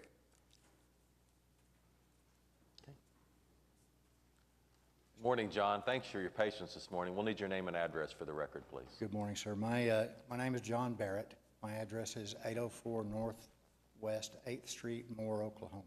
Okay. I'm the acting president or current president of the Baxter Model Flying Club. We're a rather large group, 60 people in our club. There are a number of clubs in the area. If any of you are familiar with the sport, the wonderful thing about clubs is that we promote the sport and the hobby among all people. And as a group, we bring people in and we teach them about the sport, how to fly safely. What we are hoping to achieve here by improving the facilities is not just to help Baxter Flying Club, but all the local clubs. Plus, it will give us the opportunity to sponsor and host state events, statewide events. There are a number of places. We have, El Reno has for a number of years sponsored the Warbirds over Oklahoma, which that has become a little bit unhinged. They don't actually have a home at the moment. We might be able to sponsor them and have them here. But there are a number of events. I have a very short YouTube video, which I would like to present to you, if I may. It is actually... What's it going to show us, John? It is an event which was held in Lindsay, Oklahoma last year. It is the type of event we hope to have here, or that we hope to host here. Well, can we just see a few seconds of it? Yes, sir, I just don't want to establish a precedent of people showing up with YouTube videos. Indeed. I apologize. I wish I had been able to mention it earlier, but... Well, I don't mind seeing a few seconds of it just to give us an idea of what we're discussing that might be pertinent. Yes, sir, that's fine. Okay.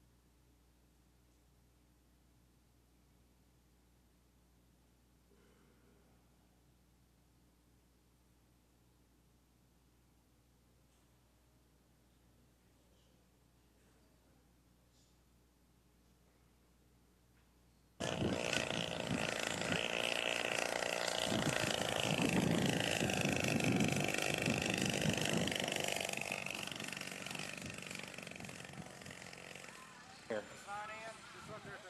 Okay.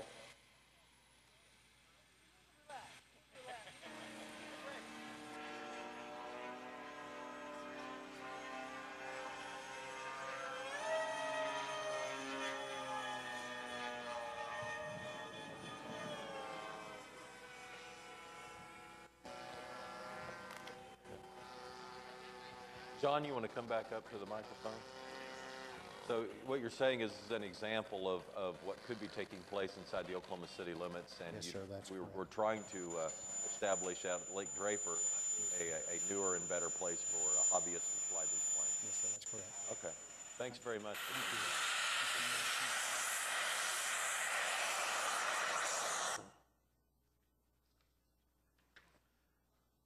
All right, do we have a motion then on item 8C? Yeah, I'd move approval. I tell you, this is an ideal location for this. The plan we're using here to run this is one that been tested with the all-terrain vehicle folks that are located close to that place, and we're just trying to give the model airplane folks some ownership in the operation, and in the hopes that that'll bring it up a notch. And it certainly has worked with the ATV people, and we have every reason to think it'll work here. So I'm real excited about it. I mean, it's great to have all these user groups. I mean, that's Right. what it's for. And Exactly. it's nice when they all work together. All right, we have a motion and a second. We're voting on item 8C. Cast your votes. Passed unanimously. Item 8D addresses some of the regulations about street vendors. A couple of changes on the downtown design districts, and Russell Klaus is here this morning to outline those for us.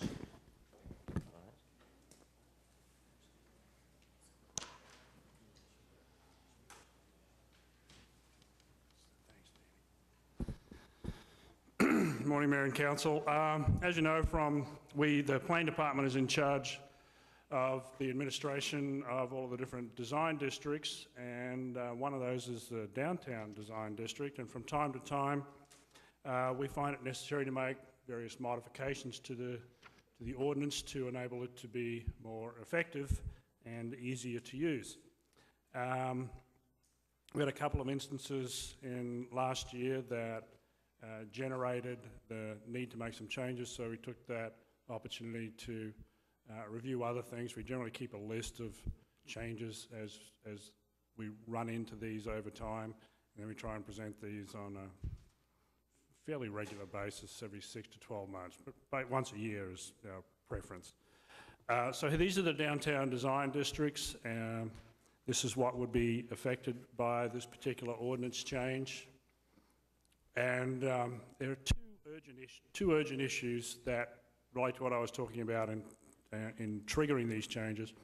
One is outdoor sales and display, and we ran into an issue last year at the Myriad Gardens where we were unable to support vendors who were selling water and other necessities in support of events in the gardens.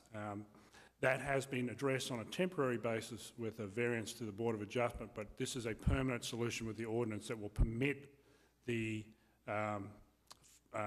for events to be able to operate outdoor sales and display and enable them to operate just as you would see them anywhere else in the country.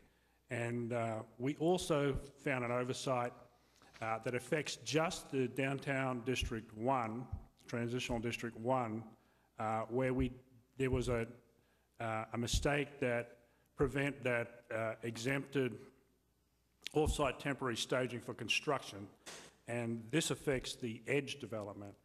At this point in time, they are actually not permitted to be to do off-site staging, so this corrects that error as well. So these were the two main changes that we have made to the ordinance to facilitate these two activities in the future. Other things that we've done, we've changed for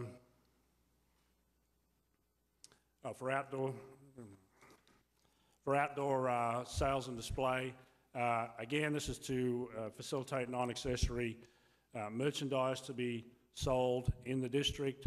It ensures that this is a temporary arrangement, so when these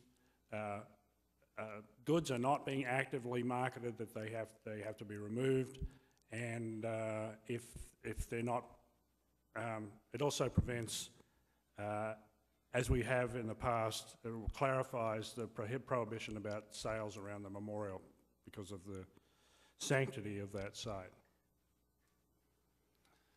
Russell, may I just go back to that slide? Sure. Is that designed to, for instance, allow the pop-up shop kind of thing Correct. that they've done in Yes. the gardens or the festival, or where they wouldn't normally be selling merchandise? But Yeah, it's recognizing that the downtown environment is changing substantially. The kinds of activities that are now being proposed in the downtown area, this is to facilitate that. Perfect, thank you. In terms of general cleanup, we've changed, these are changed definitions. One of the main things here is that we've allowed for appeal of administrative approvals. So if we provide administrative approval that somebody was dissatisfied with or disapproval, that they would be able to appeal that to the DDRC and get a second hearing on that. On new provisions that we've included, we have always encouraged preliminary review of projects. That is now captured within the ordinance, so that is clearer to applicants. It is something that we would like to see them do, particularly for those complex, large-scale projects. We've also added intent language for parks and open areas, which was something that was missing before. Large display banners have become more common in activities in the downtown area, so we want to ensure that the guidelines regarding when and how long those can be up are clear to everybody. And then various setback requirements to run the setback issues where we're actually, the older provisions are encouraging the kind of thing that we don't want to see. So that should make it easier for the kind of urban development that we're encouraging from here on in. Fencing, we had to modify the fencing standards for the city as a whole as regards front yard fencing to be able to facilitate what we were looking for with front yard fencing in the downtown district. So that's the intent there, and also prohibiting the kinds of fencing that you don't want to see in the downtown area, particularly the standing rib steel fences really don't work that well in an urban environment. We have been through design committee, saw this in October, it's been through the Planning Commission, and now it's before you today for consideration. And I'll be happy to answer any other questions on it. One of the points was restrict sales around the memorial. Correct. When you say restrict, are they allowed it now, or? No, that's been a limitation for some time. The language clarifies that. It's to ensure that you don't have hot dog vendors set up around the memorial. It's recognizing the sanctity of that district in the downtown area. So are they prohibited as opposed to restricted? This would prohibit this, yes. Okay. Russell, early on you talked about allowing off-site staging in District Number 1. Could you explain what that means a little bit? Well, when you're doing a project of the scale of the Edge, for example, you're tearing up the entire site to be able to redevelop it, so you need an off-site area to stage your operations, where you have your construction site trailer and other activities required to support the development. That's all it is. Right. Any other comments or questions for Russell? All right, thanks, Russell. Thank you. Do we already have a motion on this? All right, we're voting on 8D. Cast your votes. Passed unanimously. Item 8E, make some alterations to TIF 8. The ordinance amendment before you today amends the project plan for TIF number 2 and TIF number 8. We're going to start with TIF number 8. First of all, the amendment that's before you today proposes to decrease the overall budget for TIF 8 from the original budget of $175 million and decreases it to $157 million. On the more specific project categories, there is an increase in the redevelopment framework project, which we also know as Project 180, to increase that budget from $115 million to $121 million. And this reflects the budget changes for Project 180 that the City Council has already considered and approved.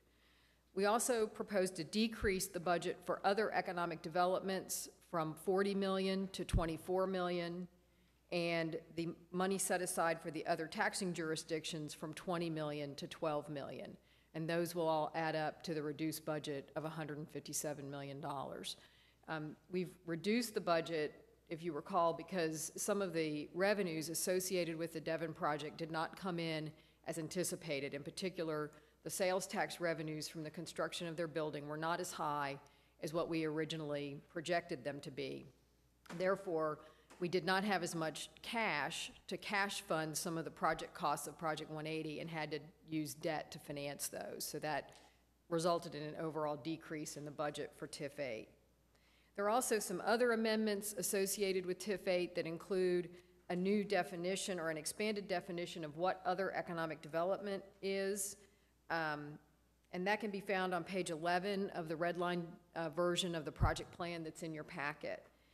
The other change allows for the Devon Implementation Committee to be dissolved once the Project 180 projects are completed. So that will happen in a few years from now, probably. The ordinance also provides for several changes to TIF number 2, and this is our overall downtown TIF district. These changes propose to increase the budget for TIF 2 because TIF 2 is actually performing better than originally anticipated when we set it up almost 12 years ago now. So those changes include increasing the budget for residential development from $20 million to $30 million, increasing the hotel and commercial development category from $20 million to $30 million, and increasing other public development costs from $15 million to $20 million. So with that, I'll be glad to answer any questions about TIF changes, and that will be before you for final hearing on February 26th. Okay. Item just being introduced today. Yes. All right. And the final hearing on February 26th. Can I just ask about the 20 to 30 million hotel increase? What's the? It's really a broad category that's for commercial development. So it's hotel, retail, commercial is the broad category that's in the project plan. And we did use it for funding of the incentives for the Skirvin Hotel, but really it's been mostly used for commercial development, like office or mixed-use development. Could that extra 10 million be used for a convention center hotel, or? It could be if the council decided that was what they wanted to do. Okay, thank you. Any other comments or questions on item 8E, item being introduced today, final hearing on February 26th? All right, how about a motion?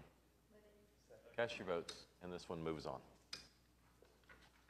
Item 8F is a public hearing regarding dilapidated structures. Is there anyone here wishing to speak under any item listed under 8F?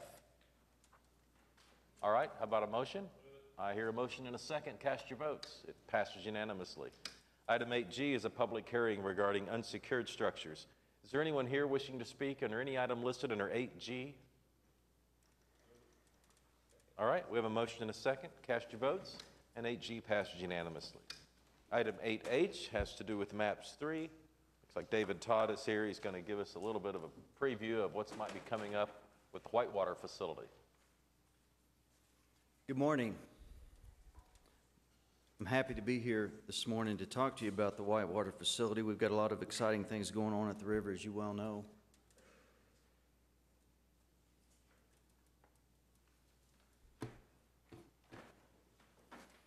So this is a site evaluation and conceptual design report. It's not a preliminary report. If you recall, there were certain issues on this site that we needed to clear up before we got fully going on the project itself. Brent, you may have to forward this. This isn't working. This is the general layout, the conceptual layout of the Whitewater facility. You'll see on the left there's an entry building, and then you'll see the three basic channels of the Whitewater facility. There's a lower channel, which is a flat channel that's used just for paddling and going to access the top pool. So then there's the middle channel, which is a more aggressive, steeper channel that's used for events and for competition. And then the top channel would be the recreational channel, which is a flatter gradient and not as aggressive channel. The start line, well, let me start with the potential users would come in the plaza area and go in the entry building. In that entry building, there would be locker rooms, restrooms, and ticketing facilities, the administrative part of it. Then they would cross the channel and go over to the orientation pavilion where they would get their orientation on how to conduct and how to use the kayaks. And then they would proceed on to the raft storage where they would receive the kayak and the helmets and the paddles, and that would essentially be the starting point where you would paddle through flat water, calm water, up to conveyor belt that's shown there at the pump. And that conveyor belt would take you up to the top pool, and that top pool is about 20 feet higher than the rest of it, and then you would pick the channel that you wanted to go on for your event. This is a cross-section of that channel. You can see that there's competition buoys there hanging, but there's ADA access points, and as I said, the beginner and freestyle channels both. The layout edge, the different aspects of the channel there. This is a cross-section I really want to talk about that shows both sides, the competition channel and the recreational channel. So the competition channel side is set up kind of like bleachers, but they're not really bleachers. It's just how the berm would be situated so that it allows a lot of seating over there for the competition. The recreational side will be more of a smoother transition with trees and shade, and you could put a blanket and watch your family go down the channel. This is conceptual design of some massing for the structures. With the structures, we'll have the main building, as I mentioned, the kayak storage, boater orientation building, and then another kayak storage for permanent storage, and then pavilion possibly for future development. Top picture shows a building that is closest to I-35, and we hope that that would be kind of an iconic structure there that you could see from I-35. It might have some signage, it might have special lighting, but it's anticipated that that building might be a story and a half or so, and then the one side of it might be 2.5 stories high. You can see kind of the scale with the people. Lower picture shows that entry pavilion that I mentioned earlier. The left would be the administrative offices, possible ticketing, lockers, those kind of things. And then you can see a possible fountain structure there in the middle of the pavilion. And then on the right might be a future building that we could put in there. The building on the left is about 18,000 square feet, and we hope to give that the possibility of being changed to 2-story in the future. And then this is right about at 6th and Phillips is that entry. The main part of this conceptual design report is really concentrating on the technical issues, and some of those technical issues are listed there. One of the main ones was a 54-inch sanitary sewer that extended along 5th Street. Go ahead to the next slide. The sewer, it's anticipated to relocate that would be about $750,000. So the whole point is to keep the whitewater facility south of that sanitary sewer line. And that's what we've done in this conceptual design. Also involved with this site was some existing overhead, not only distribution, but also transmission lines from OG&E that they have in this area. Right now, we believe that we're in good shape with OG&E to get those relocated, and we'll be able to construct this just as we'd planned, and those will be removed. One of the other issues that was of great concern was floodplain, and on this picture, the whitewater facility is at the upper left. You can see I-35 in there. It's in that little pocket just north of the river. And the whole area is got 100-year floodplain on it. So the buildings will be raised to elevation 1177, which will be 1 foot above the 100-year flood. And then the channel itself, which obviously has water in it, will be 1 foot above the 50-year floodplain. So because it's water, we don't have to be above the 100, but we want to be high enough that we're not getting debris in there every time we get a rain. This is a preliminary grading plan that's been developed for the site. Because of those geometrics that I just described, squeezing it down south of the sanitary sewer, we're not able to completely balance the site, and what we mean by balance is all the cut and all the fill equals out, but we have identified a good source of some dirt that we think we can get at a really good price. Another issue that we've looked at is oil wells. We know that there's 3, there might be 4 oil wells in this area. We should be able to cap those and deal with those appropriately. One thing that's come up quite often is water quality and how this will operate. Right now, the consultant has had a lot of discussions with the Department of Labor and with the Health Department on how this would be looked at, and right now the decision that they've all come to is that it will be looked at as an amusement ride, and it's really not an amusement ride, but that's how they're going to look at it as far as water quality. We're not going to have to keep the water to, say, a swimming pool standard, but it will be to good quality. It's not going to be using river water. It's anticipated that the original fill of about 13 million gallons will come from municipal water, but the daily water that we lose every day from splash or from evaporation will be made up through a well that'll be on site. As far as zoning, we meet all the zoning requirements. It should be noted that because where this is, off-street parking is not required, but we are going to provide 300 paved parking spaces to serve this facility, and they can also be used as overflow throughout the boathouse district. This is the layout of the property owners. There are 14 different property owners in this area. There is 11.4 acres of private land and 2.5 acres of ODOT land, and the city owns the rest in this area. The consultant and the subcommittee and the advisory board has all recommended that we purchase all the property in there. We won't need it all right now, but we will need it for expansion. We need area for possible expansion. We hope that we can add another channel in future years, and then of course parking will always be needed to be expanded in there. So going to the budget, right now we are under budget. You can see the line items there, just a little under the budget, and this includes the facility that I've shown, but also a main building of about 18,000 square feet and ancillary buildings of 6,000 square feet for a total of 24,000 square feet in total buildings. And we hope that there might be some alternates that we can do for this. Here's your schedule. Basically have a 26-month schedule starting from today. I won't go through each of these, but the plan would be for a soft opening in February of 2015. Soft opening meaning that it's ready to go, but we're not really taking patrons. We'll be training and getting employees there so that they can learn to operate the facility and make sure everything's going smooth. And then hopefully in April of 2015 we'll open. The weather will be great. It's a good time of year, and we'll be ready to raft. Your Honor. Yes, David? David, are the channels all concrete? Yes, they are. What's the depth of them roughly? They're about 6 feet. Okay. And I guess, will they look concrete, or will they give the appearance of more of a natural? They'll be full cleared pretty much to the top. I think they'll look a little bit like a swimming pool edge, but it won't.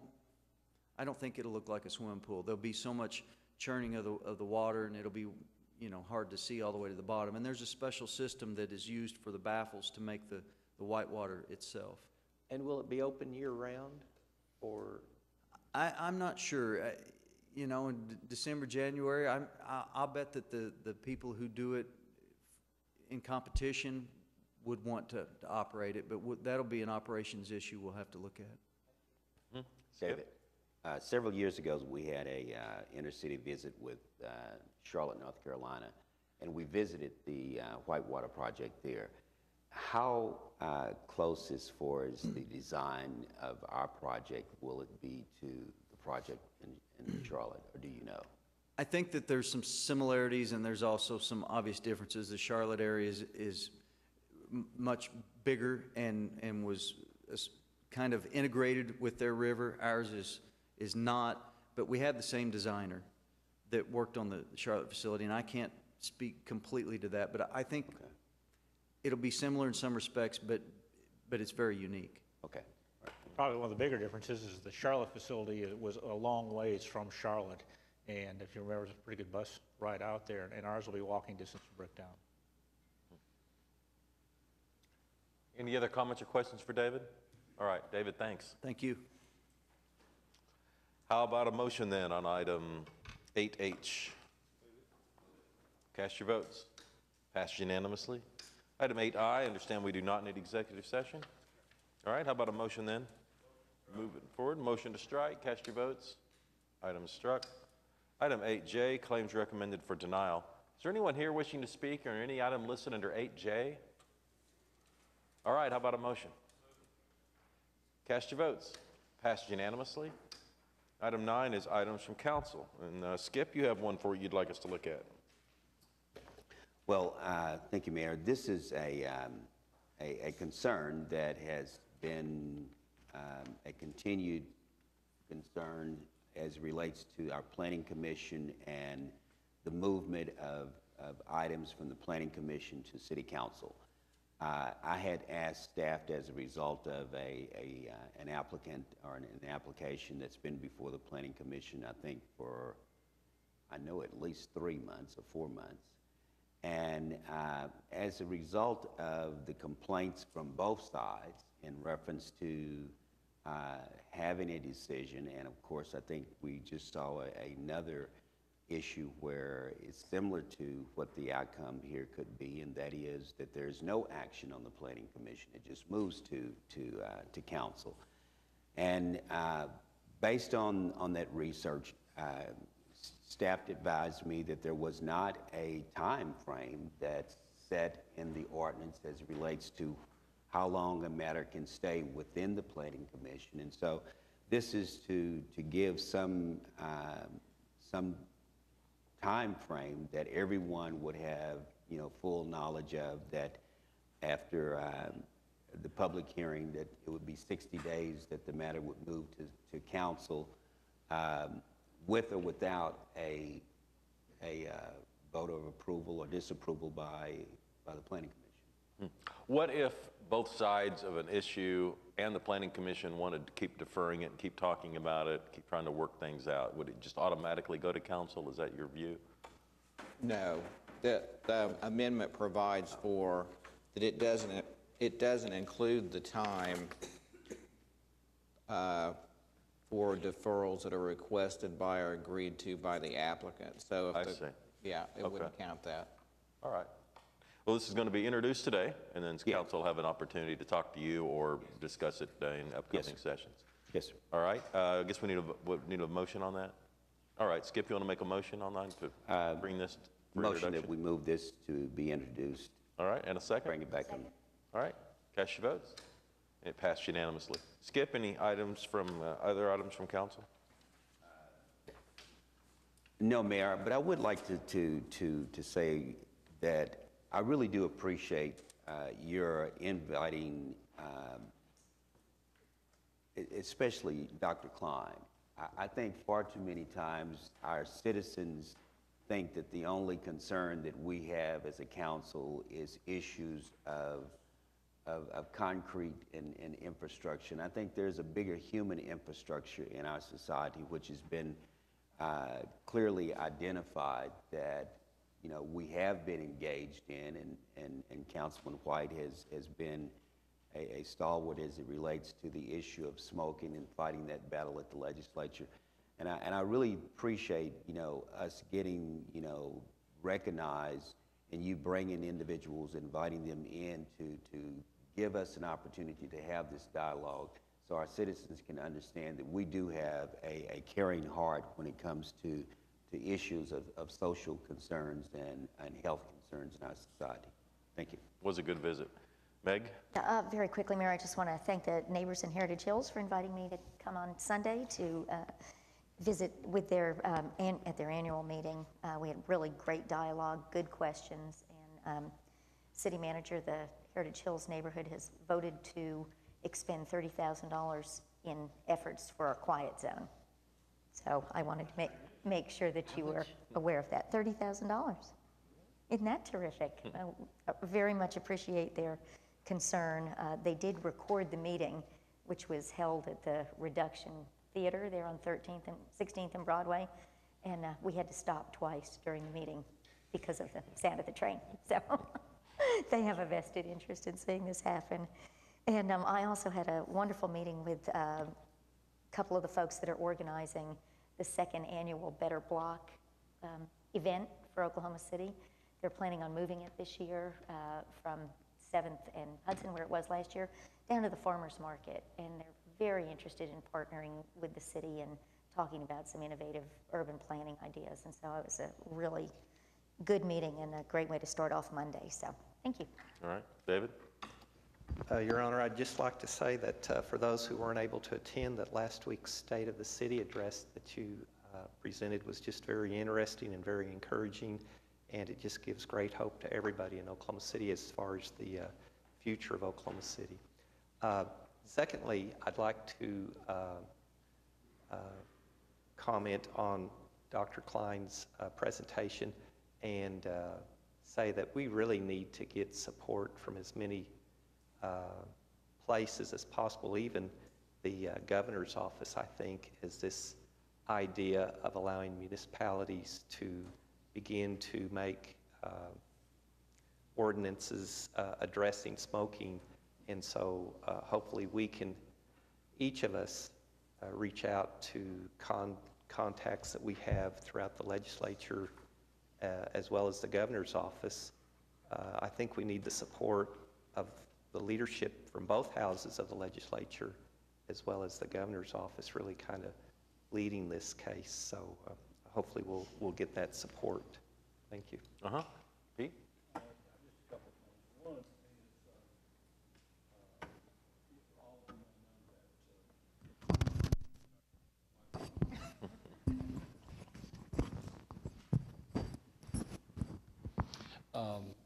First thing is, most of you may know that Leroy Hansen passed away just a 3 days ago, and I'd like some kind of resolution on the agenda next week to remember his contribution to the city. The second is, last week I had an opportunity to have lunch with a group of young people. They're called the Capacity Corps. They were here from all over the country, working along with Rebuilding Together to repair a whole group of homes in northeast Oklahoma City.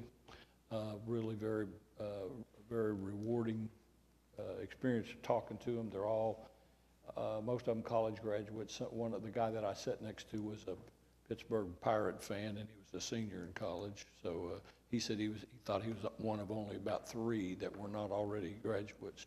It's kind of like a Peace Corps operation.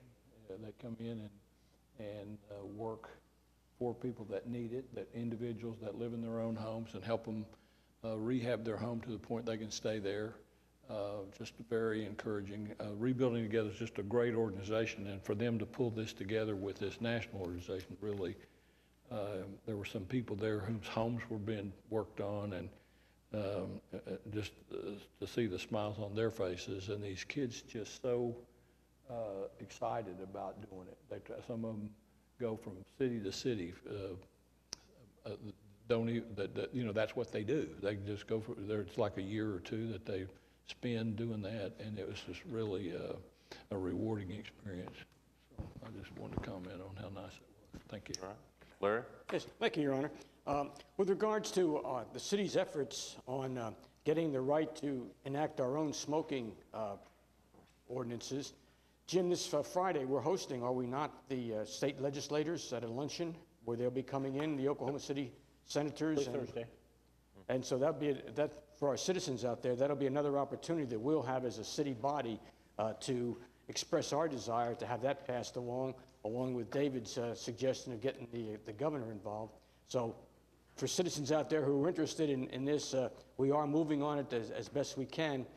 Then last week I had the privilege of attending 2 neighborhood meetings.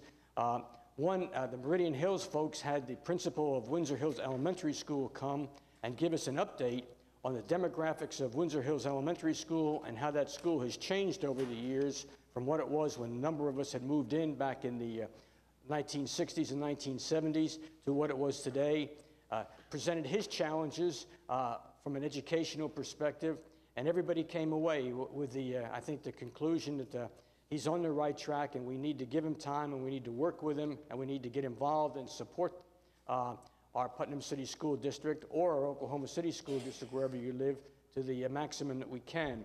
And then 2 nights later at the Windsor Forest neighborhood meeting, we had the opportunity after the meeting to visit with a citizen who had a particular concern. And I'd like to pass on, if you would, Jim, to Major Becker and his staff, and also to Cindy Richards, for the way that the next day they began to address this situation. The situation is a very complex one, but it told me that if a citizen has a legitimate concern, a neighborhood meeting is a great way to get that brought up, and the city staff will do its best within their means to see what kind of a rectification situation can be put together. Thank you, Your Honor. Ed? I miss my sparring partner, Pat Ryan. It's not the same without him. I wish him a speedy recovery. I wish he was here. I miss him. I want to talk just for a second about the IMSA situation, a lot in the news. Most recently, revelations that despite the contract with Paramedics Plus, which states unequivocally that Paramedics Plus will buy all their fuel and maintain their vehicles, that IMSA had purchased some $7 million of fuel just in a 3-year period. I don't need to tell this council about the importance of sales tax and what being exempted from that sales tax means to us as a body or our economy. I agree with the Oklahoman's editorial board that referenced State Auditor Gary Jones, who said the board has unintentionally fostered a culture of acquiescence in which officers and employees are permitted to establish inappropriate patterns of expenditure behavior and fail to disclose potential conflicts of interest unbeknown to members of the board. Lots of comments in the Tulsa World and Oklahoman comment section, and emails to me and other social media about corruption. And I just want to say about that, I think Pete White, one of the most important things he taught me just immediately upon being elected is that corruption is not, it's extraordinarily rare that somebody would pass a briefcase of money under the table to someone. That just really doesn't happen. Corruption is about relationships that occur generally over long periods of time. It's human nature. If you develop friendships, if you work with people that maybe you want them to do well, you share information that maybe you otherwise wouldn't have, you do something that maybe you otherwise wouldn't have. That's the nature generally of how, if there's corruption, that it occurs. And that's, I think, the basic problem is that you have this incestuous blurring of boundaries beyond distinction between a public trust, which is IMSA, and its for-profit subcontractor, which is Paramedics Plus. They office together, their offices are right next together. It's very difficult to figure out for me sometimes who works for who. And you've had one CEO for 35 years, you've had Paramedics Plus in there for 14 years, so you have people that are just side by side fighting battles, working in a difficult healthcare environment for many, many years. And so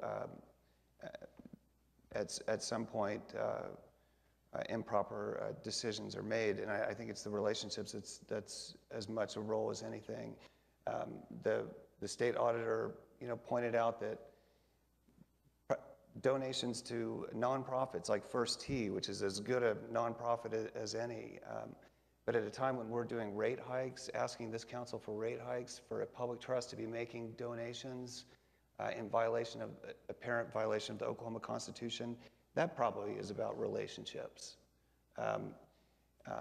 I think that I just want to state unequivocally, because people are writing me and asking, I just want to state unequivocally that the response from the board needs to be swift, unequivocal. There needs to be swift implementation of the state auditor's recommendations. I think there needs to be replacement of IMSA's leadership and changing of personalities. I think if those that we're responsible for, if Jim Couch had done the things that are outlined in the state auditors and other auditors, there's no question that he would not be the city manager anymore. I don't think he would do those, by the way. But there's no question that he or Kenny or the judges or anyone that this body has employs directly would continue employment. And finally, any taxes that are owed, I think, need to be paid immediately. Any of those things don't happen, and I think you sacrifice the public's trust. Thank you. Gary? Well, first, I too want to, as Pete, give my condolences to the Hanson family.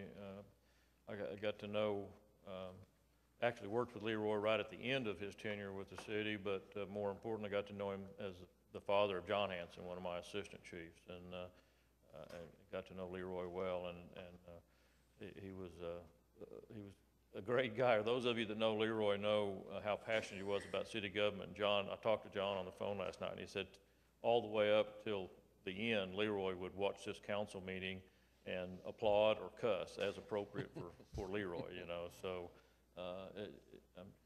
he was a great man, and my condolences to the Hanson family.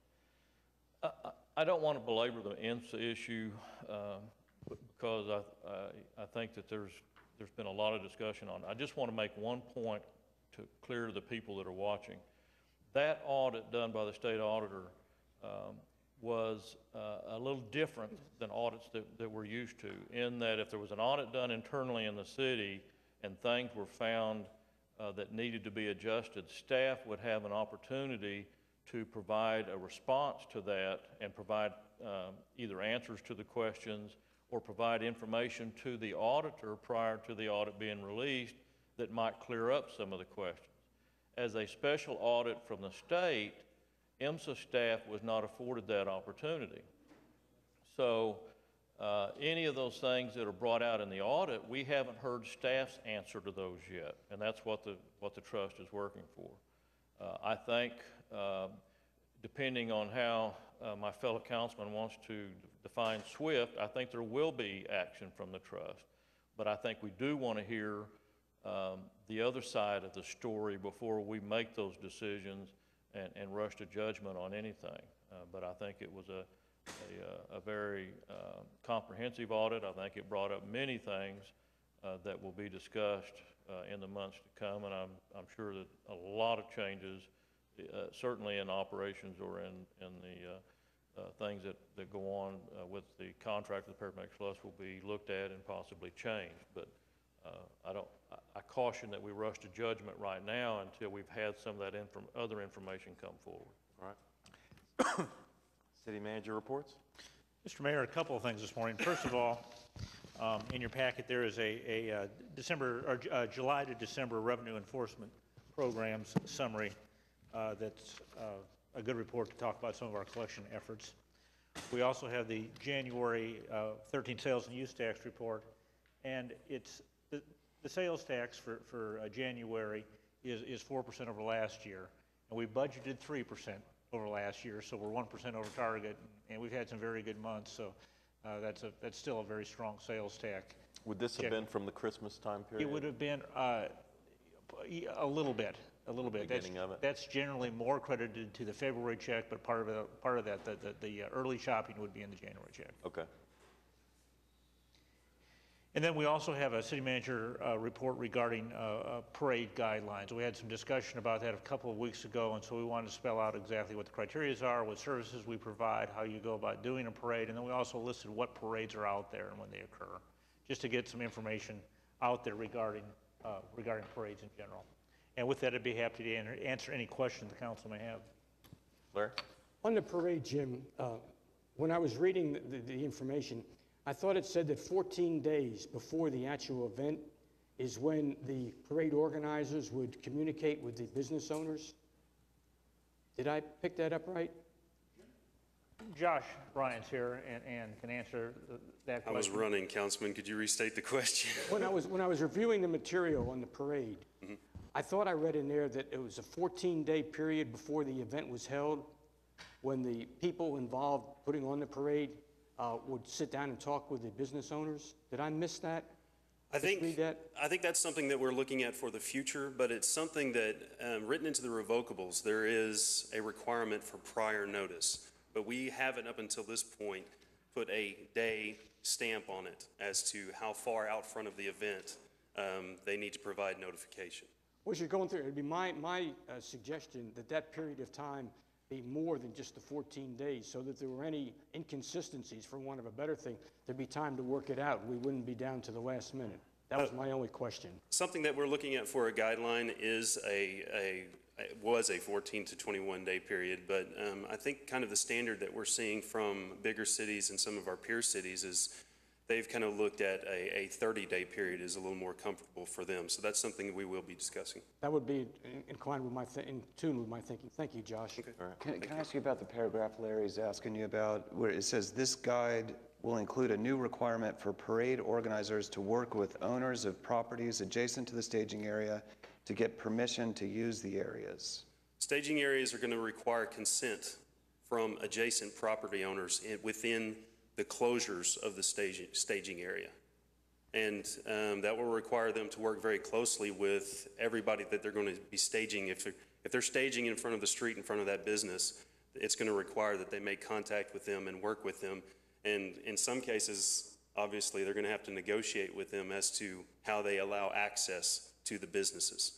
Now, it's going to be a little bit different when it comes to the actual route. And that is defined a little differently by legal, but the staging area will require consent. And if the property owner does not give consent for that area, what we're looking at right at the moment is that they will have to require access to that property. So the 14 days Larry's asking you about, that's about the staging area.